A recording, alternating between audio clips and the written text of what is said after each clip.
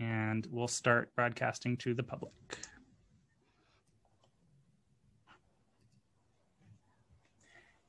Good morning. My name is Jennifer Urban, and I'm the chairperson of the California Privacy Protection Agency Board. Welcome to our inaugural meeting. Before we get started, I have some logistical announcements. First, I'd like to ask everyone to please check that your microphone is muted when you are not speaking. Today's meeting will be run according to the Bagley-Keene Open Meeting Act, as required by law. Additionally, this meeting is being recorded. After each agenda item, there will be an opportunity for questions and discussion by the board members. We have a designated time on the agenda for general public comment, and I will also ask for public comment on each agenda item. Each speaker will be limited to 3 minutes per agenda item. If you wish to speak on an item, please use the raise your hand function, which is in the reaction feature at the bottom of your Zoom screen near the right. Our moderator will request that you unmute yourself for comment. When your comment is completed, the moderator will mute you. It is helpful if you identify yourself, but this is entirely voluntary, and you can input a pseudonym when you log into the meeting. I want to remind all speakers to please stay on topic and to keep your comments to 3 minutes or less. The board welcomes public comment on any item on the agenda, and it is the board's intent to ask for public comment prior to the board voting on any agenda item. If for some reason I forget to ask for public comment on an agenda item and you wish to speak on that item, please use the raise your hand function so the moderator can recognize you. For those who join later in the meeting, the moderator will admit people between agenda items so as not to disrupt the meeting. We will take a break around noon or 12:30 for lunch, depending on where we are in the agenda, and shorter breaks as needed. I'm delighted to be with you this morning for the inaugural meeting of the California Privacy Protection Agency Board. The people of California decided to lead the nation in protecting consumer privacy when they extended the California Consumer Privacy Act by passing Proposition 24, the California Privacy Rights Act of 2020. A key part of this leadership was establishing the California Privacy Protection Agency, the first regulatory agency dedicated to privacy and data protection in the United States. We are eager to get started. Standing up an agency is a big job with a lot of complexities. I would like to thank the board members for serving. And I would especially like to thank the many staff at the Business Consumer Services and Housing Agency, the Office of the Attorney General, and other agencies who have been loaning their time to get us off the ground.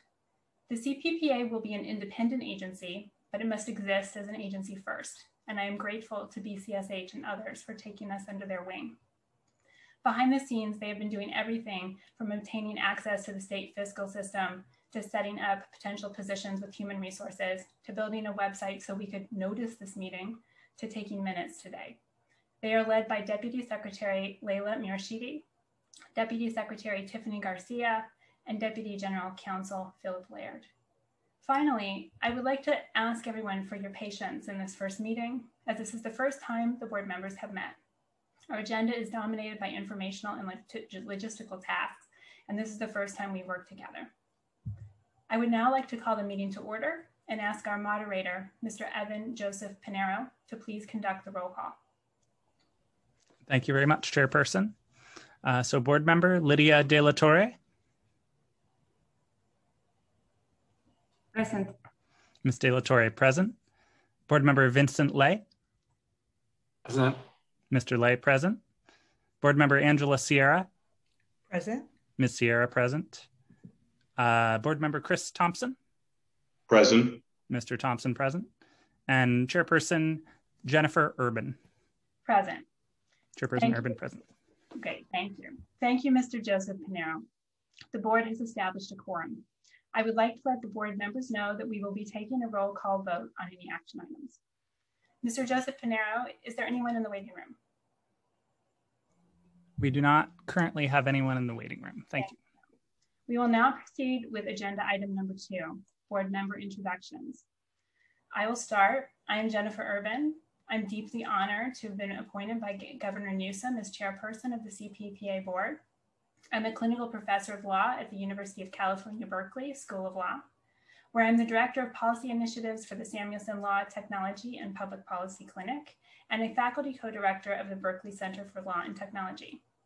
My research and teaching focus on how information policy and emerging technologies interact with society. I work on privacy and security, intellectual property, and other information issues. I'm pleased to serve on the board. Ms. De La Torre. Hi, thank you. My name is Lidia De La Torre. I am really honored to have been appointed by Pro Tem Atkins for this position.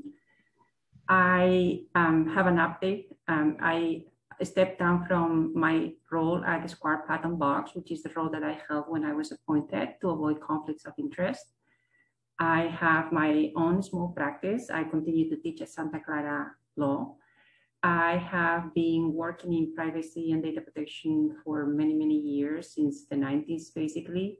I'm originally from Spain, so I'm a citizen of Spain. I'm also a citizen of the US, and I'm delighted to be part of the board and look forward learning more about the other members and moving things forward. Thank you.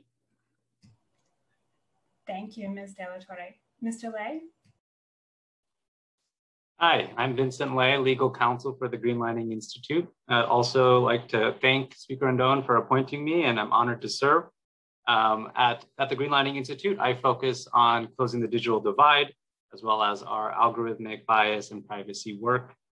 I have a long history of working at regulatory agencies and at administrative agencies, and I'm very excited to bring that expertise here to the board.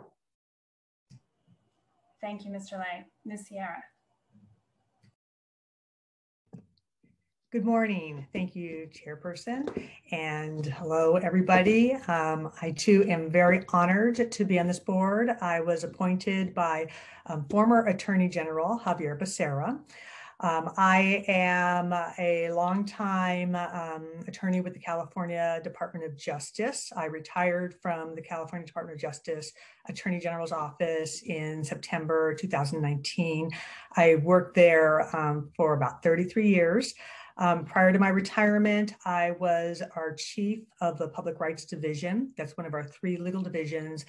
And in that role, I was overseeing 10 sections that included the consumer protection section, including its privacy unit, as well as our sections focused on the environment, as well as our civil rights enforcement section. Prior to my role as heading that division, I worked primarily in our civil rights enforcement section for about 15 years and headed that section as well, working on a wide variety of civil rights matters, including privacy matters there as well. And then prior to that, just did a very diverse work in state and federal litigation and appellate work. So I am very happy to be here and really excited to work with all of you. Thank you, Ms. Sierra. Mr. Thompson. Good morning, Madam Chairperson and colleagues. I'm excited to meet you all and get started on this work. I'm Chris Thompson. My other job is I'm the Senior Vice President of Government Relations at LA28, which is the organizing committee for the Olympic Games, the entity that is planning and executing the Olympic Games in Los Angeles in 2028. Prior to that, I worked for 7 years at Southern California Edison in a variety of leadership positions, the last of which was Vice President Local Public Affairs, so a lot of interaction with local governments and community stakeholder groups and others, and worked for about 16 or 17 years in the federal government, in the Senate and the House of Representatives. So I had held senior staff positions in those bodies and worked on a variety of big public policy initiatives. This is obviously a huge public policy issue and challenge ahead of us. So I thank you for everything that Chairperson Urban, the staff at BCSH and others for getting us this far. And thanks to the people of California for enacting Prop 24 to establish this agency, and Governor Newsom for appointing me. So a big challenge ahead, and I will endeavor to be transparent and accessible and responsive as we move forward. So thank you. Thank you, Mr. Thompson, and members of the board. I'm excited and delighted to be working with each of you. Are there any comments from members of the public? There are no comments that I see at this time. Thank you, Mr. Joseph Pinero. Is there anybody in the waiting room? There is not. Thank you, Mr. Joseph Pinero. In that case, we will move on to agenda item number 3, if Mr. Laird is ready. Hello, good morning, everyone. Good morning. Agenda item number 3 is our first informational presentation of the day on the Open Meeting Act. Our presenter is Philip Laird, Deputy General Counsel for the Business Consumer Services and Housing Agency. Welcome, Mr. Laird, and thank you for this presentation. Well, thank you for having me. And again, congratulations to all of you on your appointment. Exciting stuff. So the next 2 presentations are mine and admittedly are a little bit the boilerplate of board meetings, but I'm going to try to make it exciting and interesting to the extent I'm able. So I'm going to go ahead and share my screen though, because I am a visual learner. So it's always helpful for me to have a little bit of a visual component. Can you all see that all right? Perfect. Okay. So to begin, this is an overview of the Bagley-Keene Open Meeting Act. It's important because it does apply to this board, as with almost all boards across the state. And so just want to give you sort of a general overview today of sort of what the act requires and sort of the rules we have to play by when conducting the board's business going forward. So to begin, the main policy behind the Bagley-Keene Open Meeting Act is this idea of transparency, of conducting the people's business and proceedings of public agencies openly and in a way where the public is both informed and has the opportunity to engage. And so as kind of a high level overview of some of the main major points in this law and major requirements, first and foremost, as I mentioned, all board meetings must be open and public.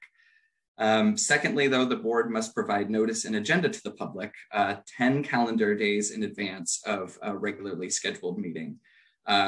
This is important because this accomplishes that aspect of adequate awareness so that members of the public can make arrangements in advance so that they can attend these meetings and not be caught by surprise.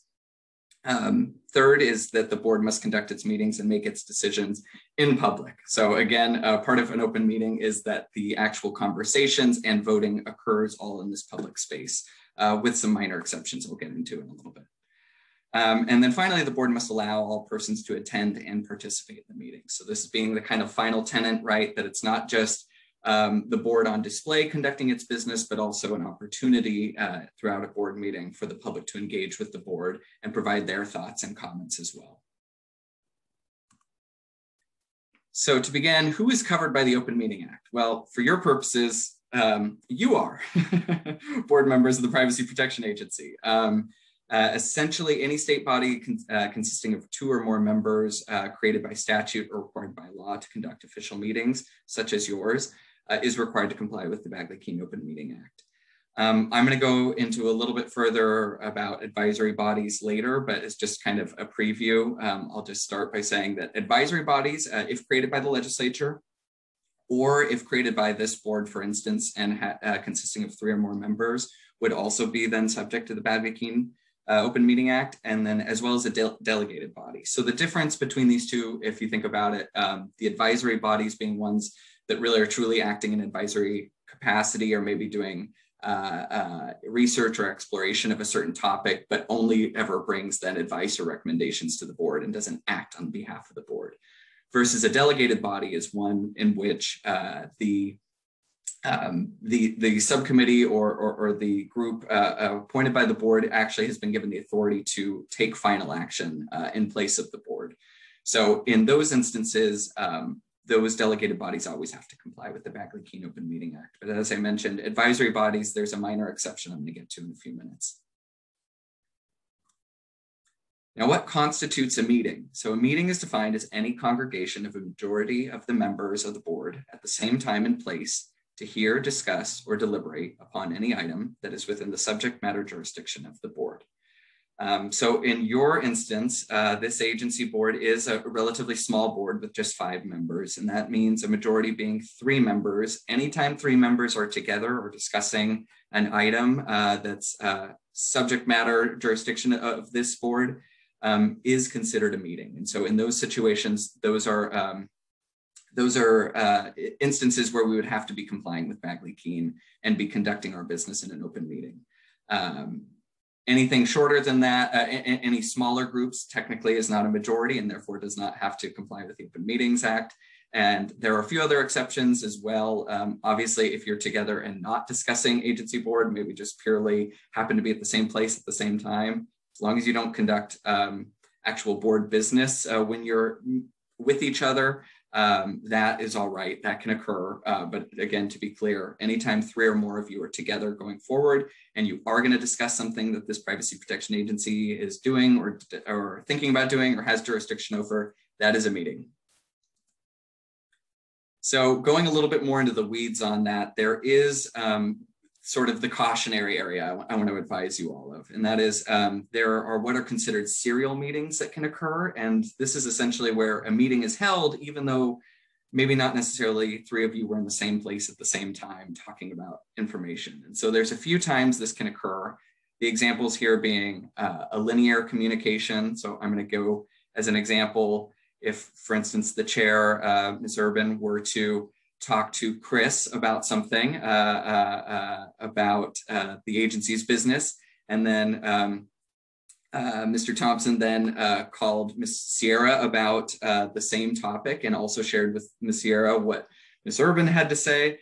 This would create, at this point now, 3 board members have effectively discussed a topic over time.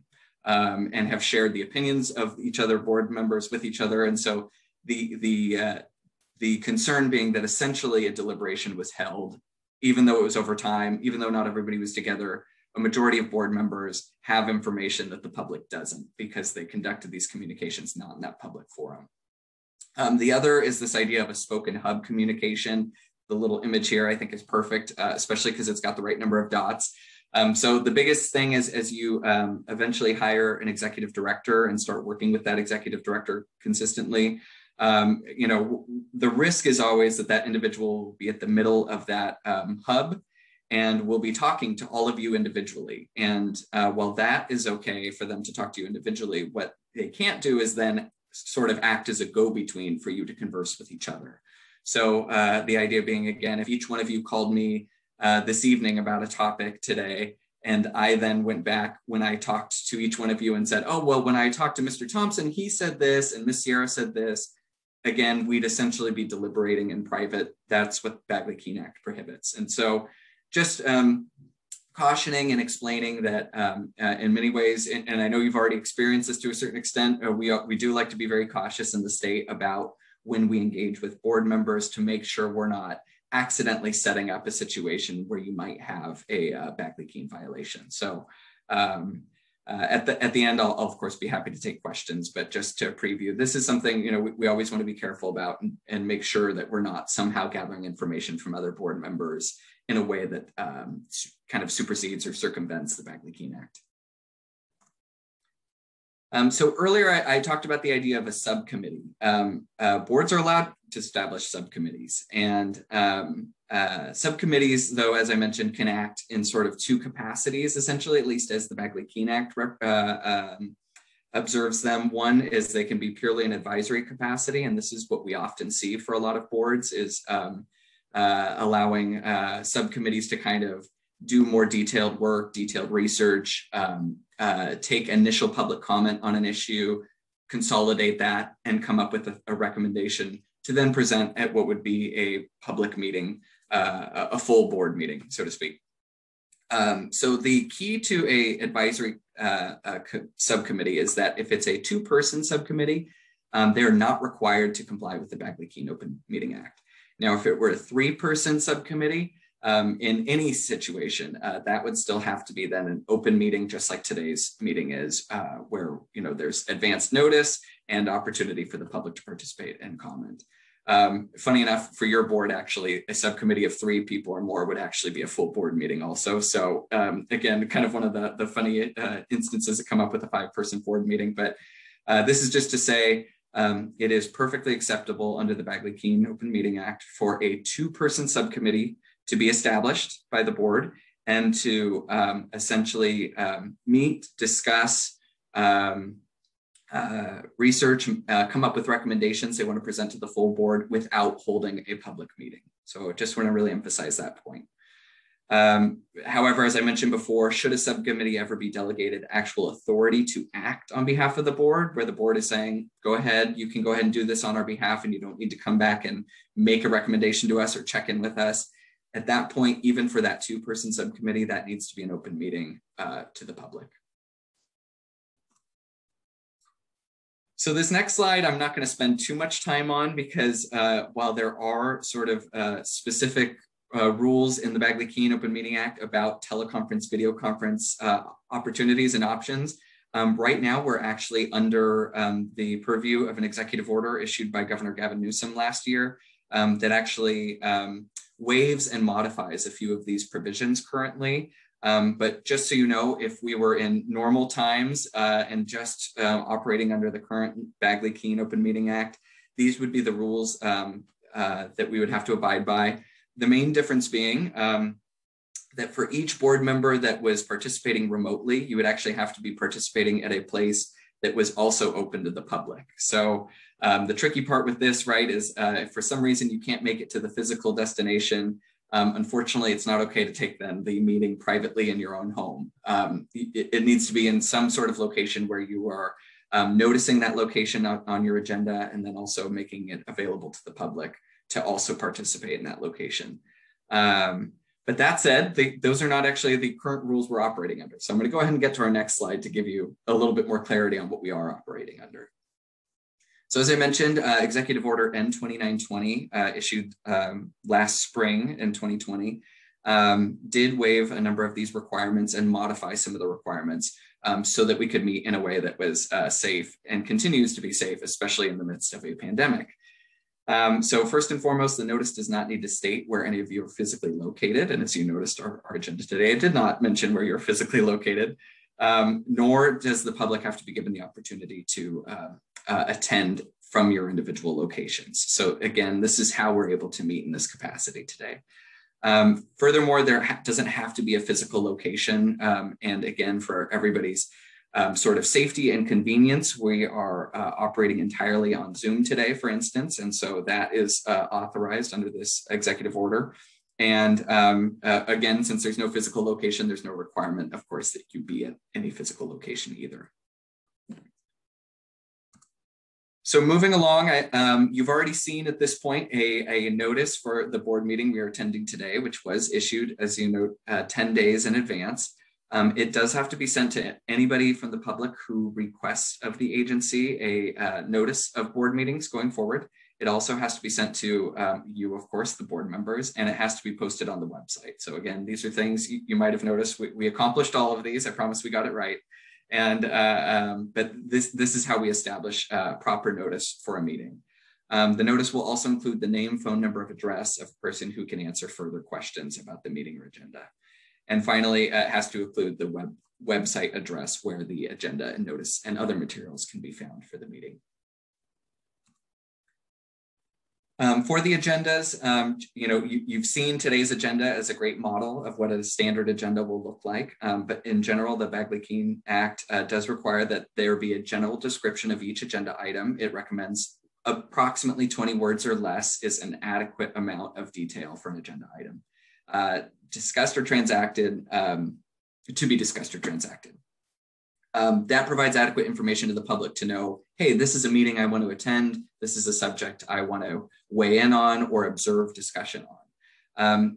Now, this also applies to open session and closed sessions. And so I'm going to touch on closed sessions in a minute, but an agenda both has to document those items to be discussed in open session and then delineate if there are items that will be discussed in closed session.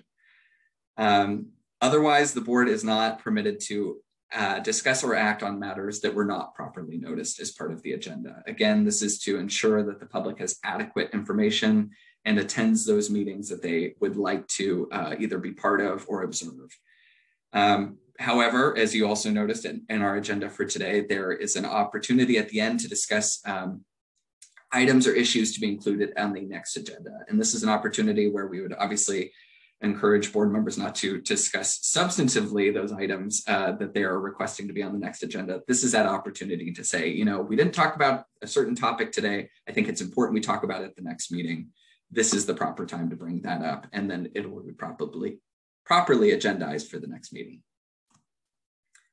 As I mentioned, cornerstone to the Bagley-Keene Open Meeting Act is public access and participation. So all meetings have to be open to the public. All votes are open. It's not allowed to sort of take secret ballots and just report the final numbers. You know, votes will be taken in a roll call format, especially right now when we're in a video conference setting. Meetings do have to be compliant with the Americans with Disabilities Act. The board may not impose conditions on public attendance at a meeting. So, you know, one certain thing is if you were at a physical location, it could not be at a location, for instance, that charges an entry fee. This would be something that would potentially keep members of the public out. Although reasonable security is allowed to be in place to filter folks in, should you be in a physical location in the future. Public must have the opportunity to speak either before or during consideration of each agenda item, and there can be no discrimination against anybody participating based on any of their protected qualities. And finally, the public comment section as well. As we mentioned, each agenda item should have the opportunity before action is taken on that item to allow the public to comment. Also, must allow critical comments. We can't necessarily monitor for the type of comment. All comments are welcome. But then also important to note is that in order to run an efficient meeting, the board is permitted to establish reasonable time limit parameters, either per speaker. So for instance, a common parameter on this is to limit public comment to 3 minutes per speaker on each agenda item. Also, if the board has a lot of business to conduct in a single day, they can limit the overall time allowed for public comment and then just provide an alternative means for the public to also additionally submit, for instance, written comment during the meeting as well. So this is important because while we value, of course, public comment and input, it can't be at the expense of the board actually being able to conduct its business. So that's the purpose for some of these limitations. As I mentioned earlier, closed sessions. There are specific times under the law that this board can convene in private without having that part of the session open to the public. Those situations are explicitly described in the statute. And so when you are going to meet in closed session on one of these items, the agenda has to say what it is that you'll be meeting in closed session about and cite that specific statute that permits you to meet in closed session over that topic. And at some point later on, then decisions actually made in closed session must be then publicly announced. Finally, board members, just be sure that somebody in those closed session meetings is keeping minutes. Those minutes do remain confidential, but they are required to be kept in the course of a closed session. So again, today there's no closed session scheduled, so there will not be a meeting of that sort. But a common one, for instance, will be personnel actions in the future. For instance, should you want to deliberate over who to hire for an executive director, for instance, that is a proper topic for your closed session deliberations. And finally, my last slide on this topic is remedies for violation of Bagley-Keene Act.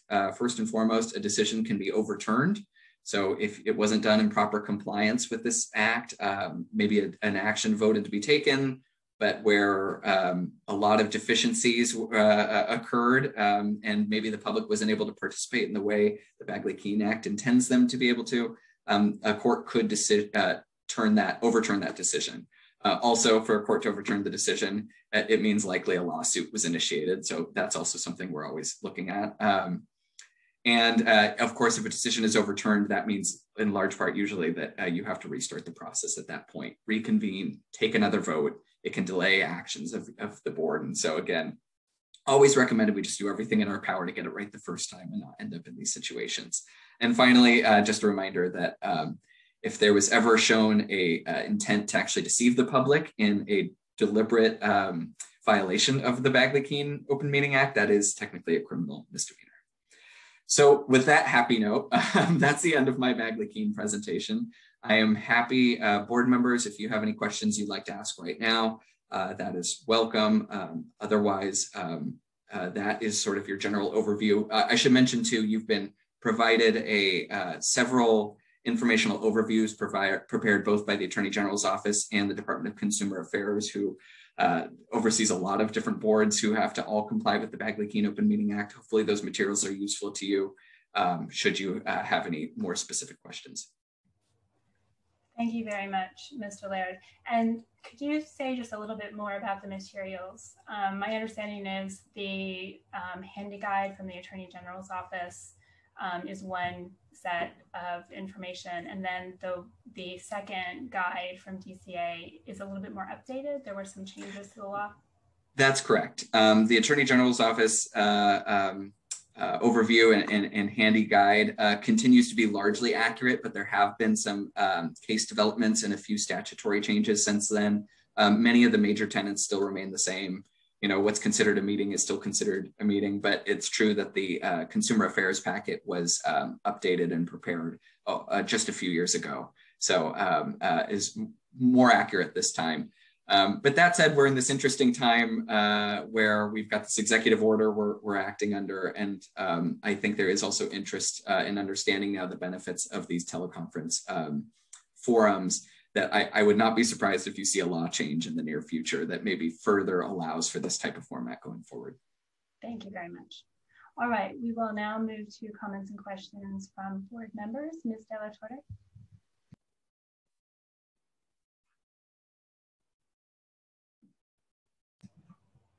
Apologies. Hi, thank you. So Mrs. Laird, you mentioned that when you were giving us a definition of what constitutes a meeting, to hear something that relates to one of the items that's under the supervision of the board will constitute a meeting. I was hoping that you could give us a little bit more color around what are the situations that we might want to inadvertently step into in that context. I imagine if we're just, you know, three of us attending event that is addressing any of the topics that there might be rulemaking around, and we just, you know, sitting and listening, that is probably not a violation. But should we have a conversation after the meeting? Can we perhaps be stepping into a situation that is more closely to a potential violation? If you could give us some kind of tips around how to stay on the safe side of the law in those situations where maybe we're just participating in an event where we're listening to others, discussing things that relate to the business of the board. Absolutely. And as a matter of fact, I think you actually painted a pretty great example of exactly what I think in large part, at least the first part, was absolutely appropriate behavior. And that is to say, it is absolutely fine for a majority of you all to be at a single location, for instance, at a conference on privacy protection. In fact, I would not be surprised if that will happen regularly, as this continues to be an important topic that a lot of people will be engaged on. But to your later point, Ms. De La Torre, you're exactly correct that the part where then the board members need to be careful is to not, for instance, at the end of the conference, start discussing, for instance, oh, that was an interesting topic. That's something we should start doing with our agency. You know, anything that starts to really touch on the business of this agency is something that's not proper for discussion for a majority of the members in these sort of events. But that said, maybe the distinction I can make is sort of the first word you used when I said, and maybe I misspoke to say, you know, hearing this information collectively, that is always going to be okay. It's fine for you to sort of hear anything in a common space together or hear the same information. It's when you begin deliberating on that information that we start to run into a Bagley-Keene issue. So as tempting as it may be to want to kind of talk with other members, especially when it's top of mind in this kind of environment or in this kind of event, the requirement really would be that you would hold off to discuss that until you were in that open forum, in this sort of open forum. This is all to say, fine for you to continue to engage in this space, to attend conferences and anything like that. But just make sure that when you're in those settings that you're not discussing then any really substantive matters that connect to this agency with the other board members until you're in this open forum. Thank you. You mentioned substantive. Will you give us a little bit of clarity around what will not be substantive? Let's say, speaking about the time and the date of a meeting that we might be trying to arrange. Will that be outside of substantive? And is there other areas that are more administrative that might be outside of, substantive? That's a great question. And you're absolutely right. I think sort of minor procedural things like, what date can folks meet at? These are things that often do get coordinated, for instance, by an executive director so that they can set a meeting at a time the majority of board members can meet. But in large part, really it's anything that the agency, like the rule of thumb under Bagley-Keene at least, is anything the agency could take substantive action on. So for instance, you have rulemaking authority.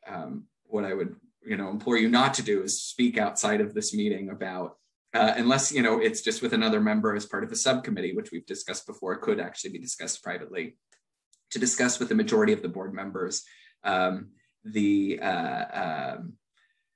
something that you think should be in the regulations or something that you think is missing from your regulations. Enforcement will be another part of this agency's business, right? And so thinking about industries that you're concerned are maybe running afoul of the laws or regulations in this space. Really, to be on the safe side, I would say generally just not talking, except again, in those situations of a properly designated subcommittee or something to that effect. Of really just not talking to the board members about sort of privacy protection. And to be frank, again, absolutely fine if you run into each other in public to ask, how your family's doing and any fun trips you're taking. None of this will offend the Bagley-Keene Open Meeting Act, but it would, in terms of administrative, I will say I would limit it honestly to sort of availability, for instance, to conduct an open meeting and things of that nature, because even items like hiring staff, these are things that hiring an executive director, this is something that the board is actually going to have to act in a public meeting to do at a certain point in time. And so these would be an item where it's not necessarily proper or appropriate to discuss that outside of this context. So I hope that's helpful. Perhaps too, as time goes on, as specific examples, specific questions, we're always happy to advise. That was very helpful. Thank you. Mr. Laird, maybe one example that has come up that I found helpful is the question of agenda items, which seems on the one hand logistical, but on the other hand relates to the business of the agency. So maybe you could say a little bit about that. Yeah, well, that's a great example of why we have that as an agenda item today, to be able to discuss the next agenda items. Because to your point, Chair Urban, this does an agenda item is essentially establishing an opportunity for the board to discuss, potentially take action. This is setting into motion essentially the board's business. So even something as what seems like innocuous as an agenda item is actually something that does help the board conduct its substantive business. And so discussing that outside of the open meetings is really not advised. That's why we've agendized it today, so that we can have that conversation again in the public forum, so the public can observe our discussion of or your all discussion of what you think needs to be the business of this board going forward and what needs to be prioritized in the next meetings, for instance. So I suppose, and I try to think of a little gut check tool, I would just say, as you begin to discuss something, I think one question is to ask yourself, is this something that could somehow come before me needing a vote, right? That would be my first question. And then secondly, it would be, is this something that the public would probably want to be privy to? Something that we're discussing that they might have an opinion on or want to provide a comment to. those help guide me when I kind of think through, you know, what would be an appropriate topic for conversation or whatnot. But that said, it's as we go, I think, and as this board continues to meet more regularly, you'll get into the flow certainly of kind of what's proper for an open meeting and what's proper for another context. Thank you. Are there any other comments or questions from members of the board? All right, thank you. Is there any comment from those in the audience? Chairperson, it looks like we may have one comment. As a reminder, for anyone who'd like to comment, please press the raise hand icon on your window. Or if you're connected by telephone, you may press *9 to indicate that you'd like to comment. So right now it looks like we have a comment from Garrett. Garrett, you have 3 minutes to make your comment.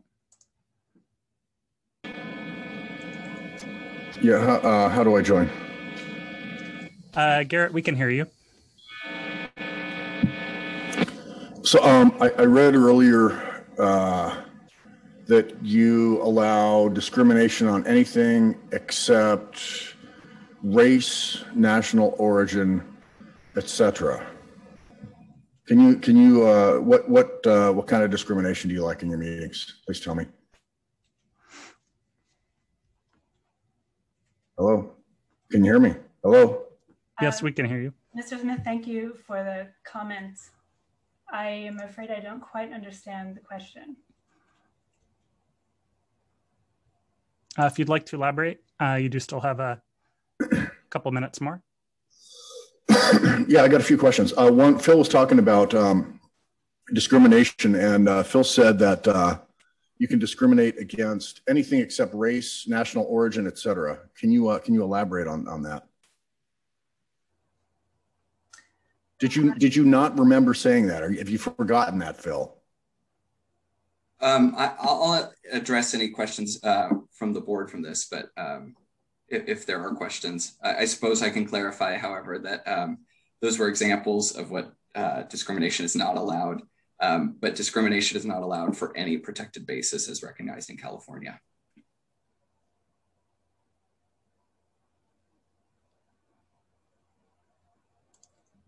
Anything else, Mr. Smith?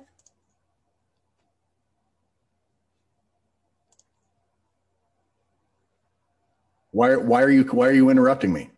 Stop resisting. All right, Mr. Smith, thank you for your comment.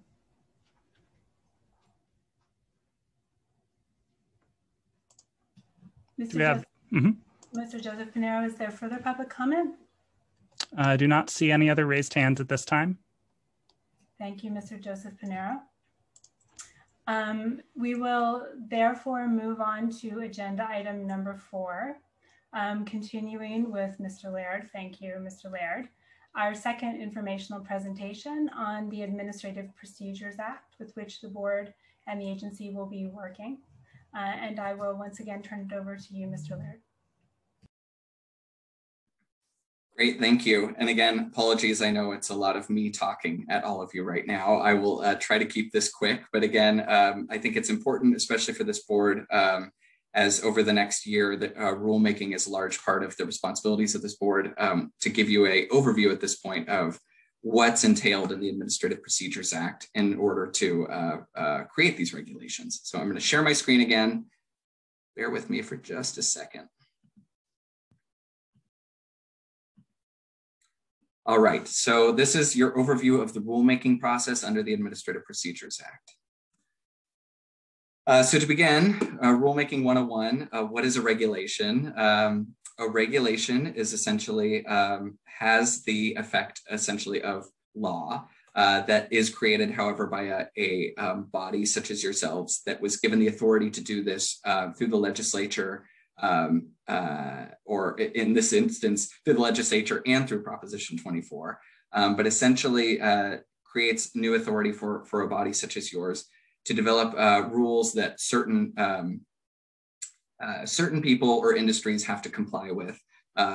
It's funny for me because this board is one where the regulations actually will cover a lot of California. It's not necessarily a specific industry, but The idea is it's a rule of general application that it is enforceable and required to be complied with based on the authority of the board promulgating that rule.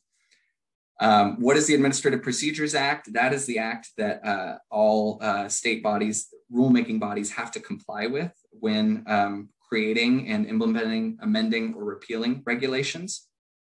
And so I'll be going through sort of the requirements of that act in this presentation. What is the Office of Administrative Law?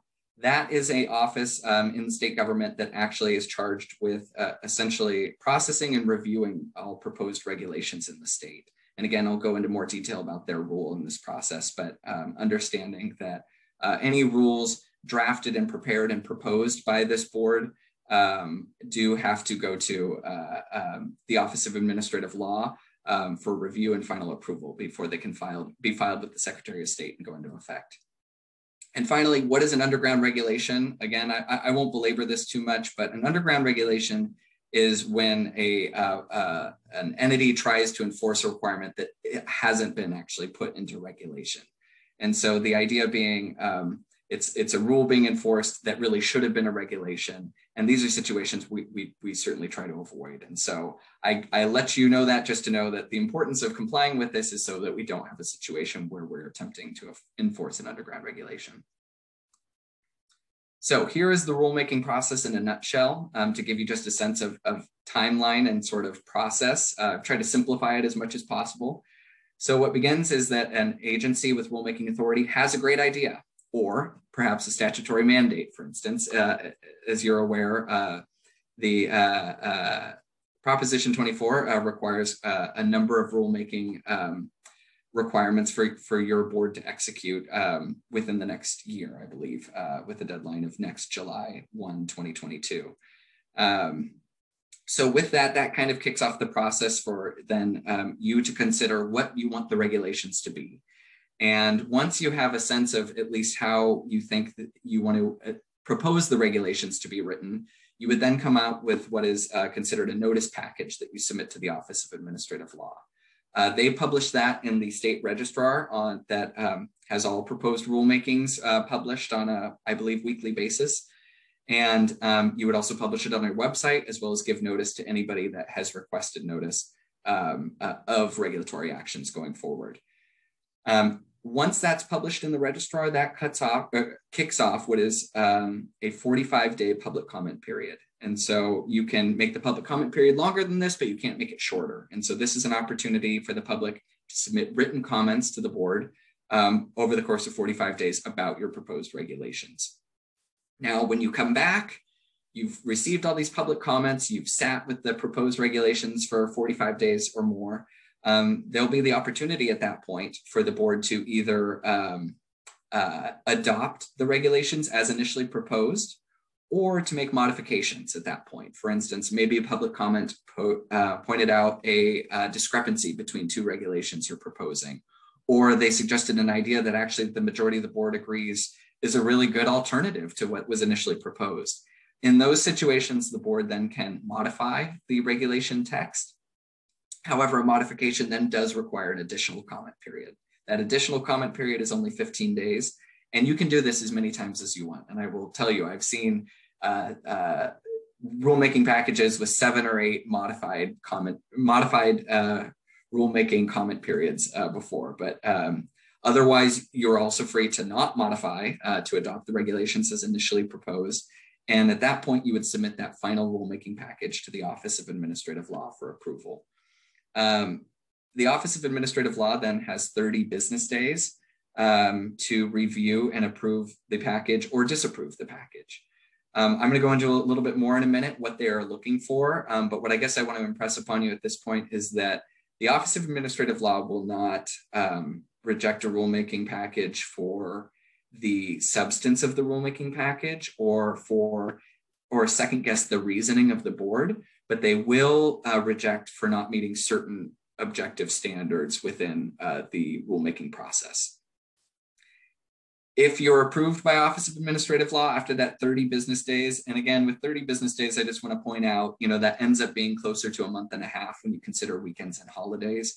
So again, just pointing out between the public comment period at the beginning and OAL's review period, already we're looking at close to 90 days. And in between, there's often a lot of paperwork that has to be completed to create these complete files. So just trying to kind of prepare you that this can be a lengthy process. I know lots of entities in the state find that the rulemaking process often does take close to a year to complete, even for sometimes more minor rulemaking changes. So what is the Office of Administrative Law reviewing for? First and foremost, they're reviewing to make sure you have the authority to promulgate the regulations you're promulgating. So my example would be, although this new agency does have pretty broad authority in the space of privacy protection, for instance, something not in your authority is how often zookeepers should take breaks when working, right? This is something that's just completely outside the jurisdiction of what you talk about. And so that would be something that would maybe go beyond the authority of your rulemaking, of the authority granted to you by the legislature. Secondly, they're reviewing to see which statutes you are further defining or implementing. These are considered the reference statutes, but the idea being it can be a court decision in some cases as well. But the idea being that in addition to you having the statutory authority to promulgate these regulations, you are also then carrying out some function of what was tasked to you as this agency. So again, I know for a fact within your body of law, there's a handful of statutes that lay out sort of specifically what you should be regulating, and that would be your reference statute. Also, they're looking for consistency. And when I say consistency, it's both within your regulations as well as then with other laws and regulations in existence. So the idea being that your regulations should not directly conflict with, for instance, an existing law that would put these to attention and make it impossible for the public to comply with both, for instance. So they're looking for a consistent approach to kind of a legal framework.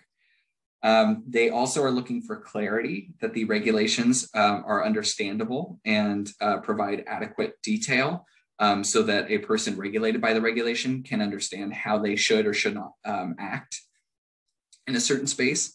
There's a non-duplication standard, which is essentially you don't need to just restate what's in the law and the regulations unless there's some reason why that's appropriate specifically in your regulations. And then finally, the necessity standard. And this is one of the most important. It's something that gets prepared through one of the supporting documents, but it's that explanation of why it's necessary to write the regulations in the way you're writing them, why it's necessary to create the rules you're creating to address a certain problem or task set before you. I've put in bold both the clarity and necessity standards because I just want to mention that these are often the hardest parts for the rulemaking process, and it's what the Office of Administrative Law often observes issues with, and when they reject files, it's oftentimes because of a lack of clarity or a lack of necessity. So again, we'll go into that a little bit more as my presentation continues. So the main parts, just for your awareness of what's in that initial notice package that's going to get filed with the Office of Administrative Law. There are a few other documents in this, but I just wanted to give you a high level, at least of like the main components of that initial notice package is going to be your text of your regulation. So it can't just be the idea of what you think the regulation will do at some point. It's actually going to be the written language that you think the regulation might say at the end of this rulemaking process. Or what you're proposing the rule to look like. If it does incorporate any forms that have to be used, those have to be provided with that text at that point. And otherwise, I think that's all I'll need to say for text for now. Then there's also a document called a notice document. There's essentially a number of things, which I might even call a little bit boilerplate, but that are required to appear in the notice. I think I actually go into detail on that in a minute, I'm realizing. So I'll just kind of stick with my overview here. There's then a document called the Initial Statement of Reasons, which I consider kind of the meatiest document oftentimes, because it's really the lengthy explanation then of why your text says what it says. Then there's this Form 399. This is a standard form that's part of all rulemaking packages, and it's your economic impact assessment that you do from your regulations. And then also what I mentioned, in addition, in certain situations, if a regulation is considered a major regulation, you also then have to include what's called a standardized regulatory impact analysis. The SRIA is what you'll often hear it called, a SRIA. And this is required anytime the impact of the regulations is $50 million, is estimated to be $50 million or more in a 12-month period following their adoption. So again, to just give you a little bit more detail of what each component looks like, the regulation text will be shown with underlines and strikeouts, just much like for those familiar with legislation, right? There's often a use of underlines and strikeouts to show new language being repealed. Also, every regulation does have to cite at the end the authority and reference statutes it's relying on. And then, as I mentioned before, one of the biggest, the most important components of when writing your regulation text is that it's readable, or more specifically, that it's written or displayed so that the meaning is easily understood by those persons directly affected. So that's sort of the standard that the Office of Administrative Law monitors. You know, is this easily understood by those being regulated now by this new rule? And then finally, just minor, that it should be easily identifiable subsections. Again, regulations often look very much like laws, how they're written and how they're broken down. And certainly I encourage you to kind of look to that model when developing your own regulations. Hard to know if you'll be incorporating many forms by reference, but if you were, in the text, you would also have to make proper reference to that form by title and date that it was adopted. So moving forward, then in your notice, included in the notice is just that, a notice that the agency board is considering a new rulemaking. It's essentially a notification to go out to the public saying, hey, we're considering doing a new regulation in this space. Informs the public how they can submit comments and request a hearing if a hearing has not already been scheduled on the proposed regulations. It includes general overview of relevant existing laws and regulations, policy objectives, and a general description of the proposed regulatory changes. Finally, it will give a summary of that economic impact assessment that you did in more detail in your Form 399 or your SRIA. Again, just giving folks the high level sort of concept, both of what you're trying to regulate and what you think the impact is going to be economically. Then there's that document I mentioned called the Initial Statement of Reasons. And as I mentioned, this is a very important document because it, and often the lengthiest document in the whole package, and it provides the detail about the purpose and necessity of the regulatory changes. So one of the first things you'll see in the document is what's called a problem statement. And it's where you will essentially state what the problem being addressed is. Now, the problem can be a problem you're actually identifying that we're trying to fix and solve by regulation, but your problem can also be that this law actually tells us we have to promulgate regulations on this topic by a certain date. And that would also be the problem being addressed, right? Is that you've been given this task to accomplish by a certain deadline, and therefore you have to conduct this rulemaking to comply with the law, essentially. But then the real kind of meat of this document then would be the section that explains the necessity of each component of the regulations. And so when I say each component of the regulations, I guess I just want to be clear that usually I recommend that for every subdivision in a regulation, there's at least one sentence explaining why that subdivision was necessary. And the idea is, nothing in these regulations should be arbitrary, and everything should be understood as to why this board chose to maybe tackle the problem in the way they did, chose to write a requirement in the way they did. So, for example, an example I often use is, say you were regulating continuing education for a particular industry. If you were to say let's say doctors, say every doctor has to complete 4 hours of continuing education in ethics every 2 years. Well, I'd have a number of questions, right? Why every 2 years? Why does it have to be in ethics? Why 4 hours? Why not 8 hours? Why not 2 hours? These are things you would explain in this document to say, the board made the determination that it was necessary to require 4 hours of ethics because. And so I will just say, to me, the best initial statement of reasons documents always have that kind of structure to them, where they say, the board is doing this, the board found it necessary because, and that will often help set up the opportunity to provide an adequate explanation. And then finally, it includes, as I mentioned before, the economic impact assessment, or the SRIA, the Standard Regulatory Impact Analysis. As I mentioned, that Form 399, this is a standard form that's been provided by the Department of Finance. This is part of every rulemaking package. And essentially what it does is it provides estimates for economic and fiscal impacts of the regulatory action.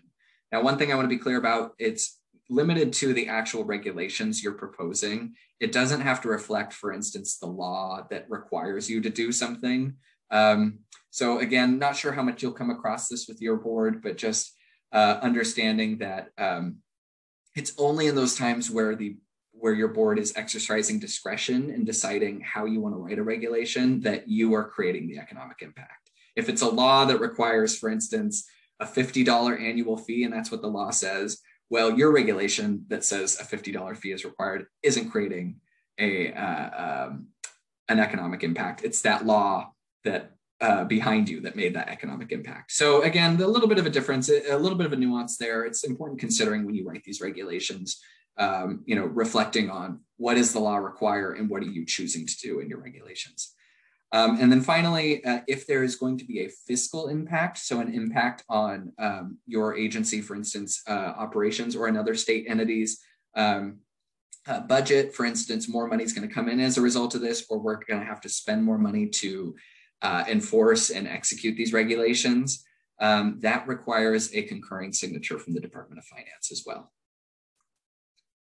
So as I mentioned, there's this thing called a SRIA, and usually I don't actually include these in my presentations because it's actually not that often that a regulation will have an economic impact of more than $50 million in a given year. However, with your entity, given the impacts, given the breadth of your jurisdiction and the breadth of businesses that your regulations will touch, it's almost certain that there will be a $50 million plus impact from your regulations, just given all the different subject matter they are required to cover. So in doing so, it's a special analysis that has to be prepared. Typically, finance asks every February 1st to be made aware of any SRIAs you expect to submit to them in the given year. At this point, we have not done so, but if you don't, they set up an alternative process where as long as you can give 60 days notice, that helps them prepare to be ready for your SRIA and to engage then when it comes in sort of considering the assumptions made. You also must solicit public comment on the proposals and alternatives. So again, this is going to be sort of in your early rulemaking exercises is when you'll be starting to engage in also this question of the economic impact and alternatives of the proposals you're coming up with. And it will essentially, this SRIA will analyze then the economic impact and also consider, for instance, other alternatives with different cost benefits attached to it that would maybe reasonably accomplish the same things. The truth of the matter is most SRIAs I've seen done in the state are done with the assistance of an economist. And so if there is an economist on staff, oftentimes it's helpful to contract with an economist. And I will say, for instance, the Department of Justice, when creating their regulations initially in this space, did have to prepare a SRIA, did contract with an economist to help prepare that document to make sure it really gave a thorough consideration of economic impacts. Again, this is something too, I should mention the Department of Finance has regulations about specifically how it should be prepared. So, and they have folks there that can kind of help through the process as well. Okay, so now I'm going to jump you forward. We've had our public comment. Maybe we've modified the text a few times or not, and we have a final rulemaking that the board is ready to move forward with. What happens after that board votes to approve the rulemaking? They will submit, these are really just the high level documents. There's more that would be included in the package, but these are the important things. It would be the final text that you voted on. So it would be the text, if there was modifications made, it's the final text that we gave notice that we were considering for adoption. There's also a document called the final statement of reasons. The final statement of reasons is just what it sounds like, right? It's the follow-up document to that initial statement of reasons, providing any updates to sort of any of the thinking or necessity initially considered for the regulations. And then it's also everything else that was in the initial package and a little bit more. They're a pretty meaty package by the time they get to the Office of Administrative Law for this. But briefly, I just want to touch on that final statement of reasons document. It's going to provide a number of things, any updates, for instance, in this space, because as I mentioned, your rulemaking process might have started in 2021, but by 2022, maybe the legislature has passed a new law, or maybe you've actually on the side created other regulations that now impact sort of how these regulations will work. You will also, as I mentioned, update, for instance, if you had made changes to the text and you need to further explain why they were necessary to make those changes, you would explain that in this document. And finally, most importantly, this is the document in which you respond to public comments to. And so again, as I mentioned, there's that 45-day period where you can receive public comments. There's further potential 15-day comment periods where you might receive written comments. And then if a member of the public requests a hearing, or if on your own choice you want to hold a hearing, then any oral comments or written comments presented at that hearing would also have to be considered by the board and addressed in this final document. Oftentimes it starts with the phrase, the board accepts or the board rejects. And so again, just giving you the sense of the type of response we're looking for is one that engages with the substance of the comment and explains why the board is either declining to make the change suggested, for instance, or anything of that nature, or is declining to take further action on a certain topic being raised, or is accepting it and demonstrating how, as a matter of fact, for instance, by modifying the text at one of our more recent comment periods, we addressed your issue. Thank you for your comment. A few things, though, I'll just mention. It is okay to summarize and combine comments, and I believe Department of Justice had to do that for their package. So, to the extent you get the exact same comment 100 times, it's okay to then just say, this is the general comment we received, was about this topic and making this recommendation. This is how we respond to that comment. And it's okay to then just have that one response. And then you're also allowed to summarize comments. You don't have to reproduce them word for word, although the actual comment received will be part of the official rulemaking package. And so, as I mentioned, then the Office of Administrative Law are the last kind of stop when you submit that final rulemaking package. Before they ever publish the notice, they will do often a courtesy pre-review, but they're not actually looking for a lot of substance. They're really just making sure that you've kind of hit all the major points that are required into the package. So I guess I just want to let you know that even though you get something successfully noticed, does not mean that it's complied with all of those Administrative Procedures Act requirements by the end of the rulemaking process. But then at the end, they have, as I mentioned, 30 business days to review that final rulemaking file. And as I also mentioned, what I most often see is files getting rejected for clarity and necessity. So that's where we want to make sure we've paid extra attention to those requirements in the APA. And then at that point, they will make a final decision. They will either say, yes, you met all 6 requirements of the APA, we are approving this file and it's going to go into effect in a certain amount of time. Or they will say, we think you missed the mark on certain things and we're going to reject this file. And what often happens is you will get a pre-notice that they're going to reject your file. And you have the option at that point to either withdraw, which essentially means they are not going to reject the file. You've withdrawn before they could do that. Or you could accept that rejection, that denial. And if you do that, that kicks off immediately a 120-day clock to then address any of the issues they identified in their rejection and to resubmit. So again, that's maybe more in the weeds and we need to be on that final part of the process, but just to give you an idea that there are sort of multiple ways to approach that situation and there's reasons to go with either depending on what you're looking at. Oftentimes, for instance, if you're running up on your year clock, which I forgot to mention, so from the time you notice your rulemaking package until your final submission to OAL, you have to conduct all your public comment and all your rulemaking and get that done in a year. If it's going to take more than a year, you have to then restart your 45-day public comment period. So there's real impetus from the time you go from that 45-day clock starting the first time to getting this done a year later, getting it submitted to the Office of Administrative Law. However, if you turned it in on day 364, an Office of Administrative Law says, hey, we think there's some problems, we're going to deny this file. That's when that 120-day clock, for instance, would come to your advantage because then you'd get that 120-day extension to fix and finally adopt your regulations. And so finally, just noting, regulations are typically then go into effect on a quarterly basis. However, you can ask that they go into effect upon filing with the Secretary of State as necessary. So for instance, you all are looking right now at a statutory deadline of July 1st, 2022. If you get this submitted to OAL just in the nick of time, we obviously wouldn't want to wait till the next quarter, October 1st, for them to go into effect. We would say the law requires these to be in place by July 1st. We respectfully ask that they be put in place July 1st.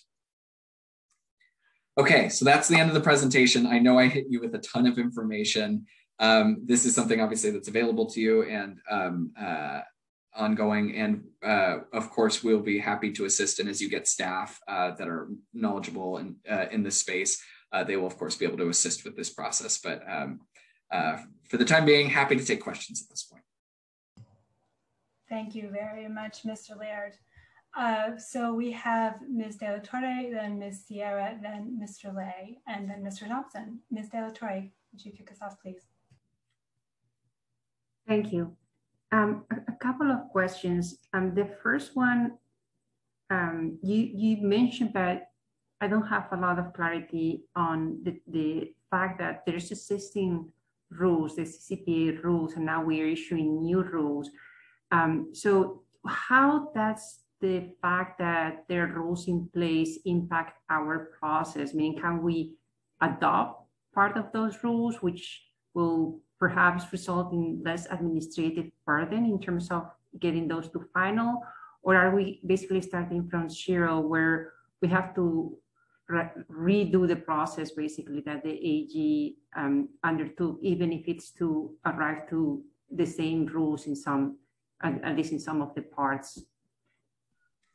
That's an excellent question, and I have good news for you on that front. The way Proposition 24 was written and the Privacy Rights Act is written, and as you will see a little later on the agenda, is this idea that this board, when it's ready, is going to be assuming rulemaking authority for these regulations. But it leaves in place the regulations already adopted by the Attorney General's office and actually gives you then the authority at that point to add to, amend, or repeal anything they've previously written. So I guess to answer your question, specifically, those regulations will remain in place unless you choose to amend or repeal them. If you do either of those, then you'd have to explain and justify why you're amending, but you don't have to explain why they were adopted in the first place. That's already been adequately justified and has gone through the APA process. So really all you would be doing is amending or repealing at this point. That's very helpful. The second question that I had, you didn't touch on your presentation on pre-rulemaking activities. That's something that the AG undertook when they issued the rules, and I think that that's something for us to consider, just in regards at least to the new aspects of the law that were not covered by CCPA. Could you address a little bit the idea of pre-rulemaking activities and maybe gathering comments? How will that work, and whether that is something that is typically done by other agencies before engaging in new rulemaking? Absolutely. So first, yes, this is done by a lot of rulemaking entities in the state and is highly encouraged, in fact, even under the Administrative Procedures Act. As you saw, right, this is a pretty thorough process and requires kind of a lot of check-ins with the public and a lot of times for public feedback. But we find that it makes the formal process much smoother the more public engagement there is beforehand. So what I want to say is that while what I've described as the official process you have to do on the back end, there is nothing required or prohibited for how you want to do the process beforehand. So for any sort of pre-engagement you want to do, you can do it in whatever format you want. There aren't rules at that point of how long public comment periods would need to be open or how you even want to solicit public comments. You can really do it in whatever format you want, and I encourage you to be creative and thoughtful about that, because I think it's a great opportunity to learn what the public expects and what you think will be the most effective way to execute the regulations. And oftentimes it then makes the formal process that much more smoother, because you already have, a critical mass of folks that have had the opportunity to engage, have discussed with you and understand the direction you're going, and maybe less inclined, for instance, to object to certain things being proposed because their thoughts were taken into consideration already in that early stages. So any sort of pre-engagement is encouraged, and you can do it in any way you want. It's only once you want to start that official notice and start that official 45-day public comment period for the rulemaking under the APA that you would have to start then following the formal process. Thank you. I don't have any more questions. Thank you, Ms. De La Torre. I would like to insert myself here briefly just to follow up on Ms. De La Torre's good question to ask Mr. Laird about how the sort of information gathering, request for information kind of procedures we might follow interact with the timeline of when we can take authority to do rulemaking. So there will be a 6-month clock, which we'll talk about later in the meeting. But I'm wondering if we can engage in some of these preliminary information gathering activities prior to that clock running out. Sorry, absolutely. The short answer is absolutely you can. In terms of the authority to start this process, there's nothing, and this happens a lot as sort of new authorities are created by the legislature for other entities, for instance, where they will then start the rulemaking process for something where maybe the authority doesn't kick in until a certain date. And so to the chair's point, you will only need to have the official legal authority to promulgate the regulations when you're submitting them for final adoption by the Office of Administrative Law. All your activities prior to that, you can begin right away. Wonderful, thank you. Ms. Sierra.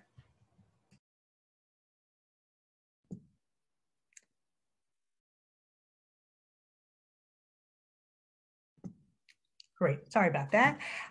Phil, thank you so much for these presentations. This is really helpful. I had a follow-up or question with respect to, once we as a board and working with staff are developing language, and there'll be, I assume, it'll be evolving language as we're making edits. So this question has maybe a little more to do with Bagley-Keene as a board. If we want to submit edits on language, what are our options? I mean, can we, each be submitting edits to the chairperson or to a subcommittee, or how do we go about that in this type of setting? Great question, and appreciate it. Always appreciate people asking about the Bagley-Keene things before the events occurred. Essentially, I think there's one format that I see common for boards to get around this issue you're talking about is that they will establish subcommittees, right? And a subcommittee is an opportunity for, a few board members to sort of really dive deep on a certain topic and then come up with a proposal. And then at a public meeting would present this to the board. And, as you saw, we made the materials for the board meeting available in advance of the board meeting on the website for the public as well. Typically, that's when the advisory committee would also post, for instance, the recommendations they've come up with.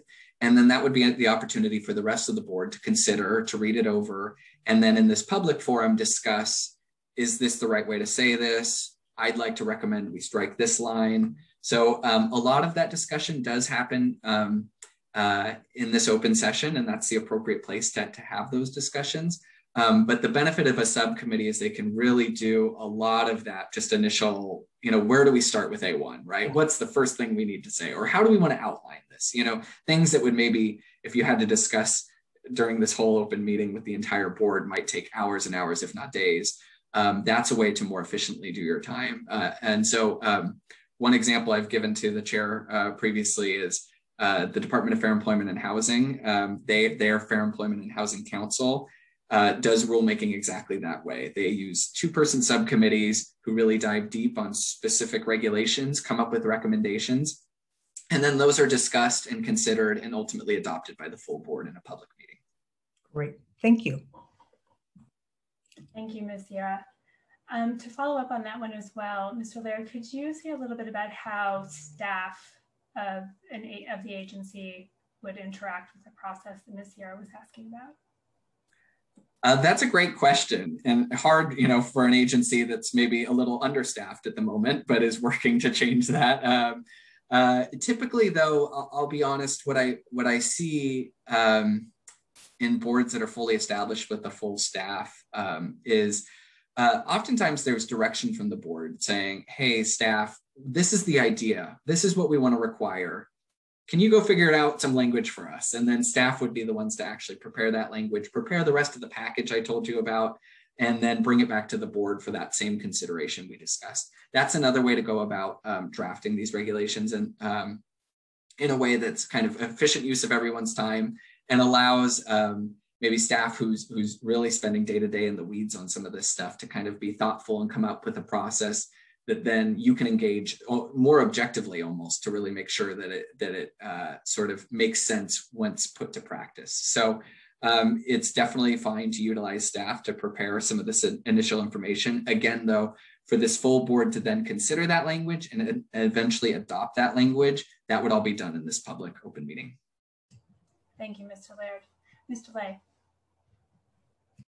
Thanks, Phil. I also had a question around the time frame. You mentioned there's about 1 year to get this legislation out. So, what are we looking at if we're trying to hit that July 2022 deadline? That's a great question too. And I will say that's a tough timeline, but not totally undoable is the good news. But it does mean a lot needs to happen in the next year. Essentially, you can always do it the faster you can do it, the better, great. But as I mentioned, there's a few hard timelines in the APA that you can't really get around, even if you're able to turn around the documentation immediately. So as I mentioned before, I envision you'll probably engage in sort of, and as Ms. De La Torre mentioned, sort of pre-engagement on some of these subjects might be a way to go about this. And then at some point, you or staff will come up with draft language, actually, and then that will kick off the 45-day public comment period. And then at a board meeting, you'll have to decide, do we like the draft still as originally prepared, or do we actually think we have second thoughts now, or the public pointed out some good things? And as I mentioned, every time you meet to do that and consider whether to adopt or further modify the regulations, that's going to have to be an open meeting where you're going to have to give 10 days notice in advance. And then for each modification, you'd have to wait then for the additional public comment period. And then finally, there's that final submission to the Office of Administrative Law. So doing rough math, working back, I think the goal would be for you to have your final package submitted by the middle of May of next year to make sure they could go into effect by July 1st. As I mentioned, though, there's a lot of writing that goes with these things, and you have, I think, a pretty big set of regulations, and it's not just the text, it's that justification as well. So giving yourself ample time to kind of write the details of this into the package is really important. So, thinking about your mid-May deadline, I mean, really, I think the sooner you start on public engagement, the better, and then the sooner you start getting draft language out for public consideration, the better. So this is all to say, I think it's absolutely doable, but it is going to be a tough timeline. Yeah, thanks. Appreciate that. Thank you, Mr. Lay. Mr. Thompson. Thank you, Chairperson Urban, and thanks, Phil, for the presentation. Some of the other board members have touched on questions that I had. Clearly, we're going to need to have a conversation about timing and resourcing to get all of this work done. I took your admonition of a year to mean effectively you need to be starting now to be in effect July 1st.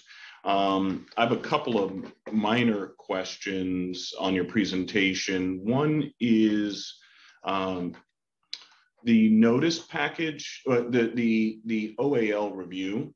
Do they do a review for authorities and other things at the notice package stage or only at the final rulemaking stage? And can you say, these are going to be, the scope and breadth of these regulations is going to be substantial. Is there expertise there? Do we need to allow more time than has historically been the case? Excellent questions. So first and foremost, they do their thorough legal review for Administrative Procedures Act compliance only at the final submission in that 30 business day review period. When you submit a notice package, they often will do what's considered a courtesy review, where to the extent they have time, they're just making sure all of the components are there, essentially. They're not really diving into the substance very much to make sure your package is clear and has adequate necessity. At that point, they're just saying, okay, you have a notice, you have an initial statement of reasons, it has these components, this looks good to go, we don't see any deficiencies on the face, which is helpful. Obviously, you wouldn't want to start from the beginning just to find out you always had something wrong that was gonna reject the package. And so it's only that final process. Now, the good news is that the law requires them to do a 30 business day review. And if they don't make a decision at that end of that 30 business days, it's automatically approved. Now, Office of Administrative Law, this is what they do all day and every day. And I've never heard of them once letting a package slip by on accident. They're very good at managing their time. And I've seen very major rulemakings come through. Our agency helped oversee with the development of the cannabis regulators, specifically the Bureau of Cannabis Control, and they adopted brand new regulations for that entire industry. And we're talking thousands and thousands of pages.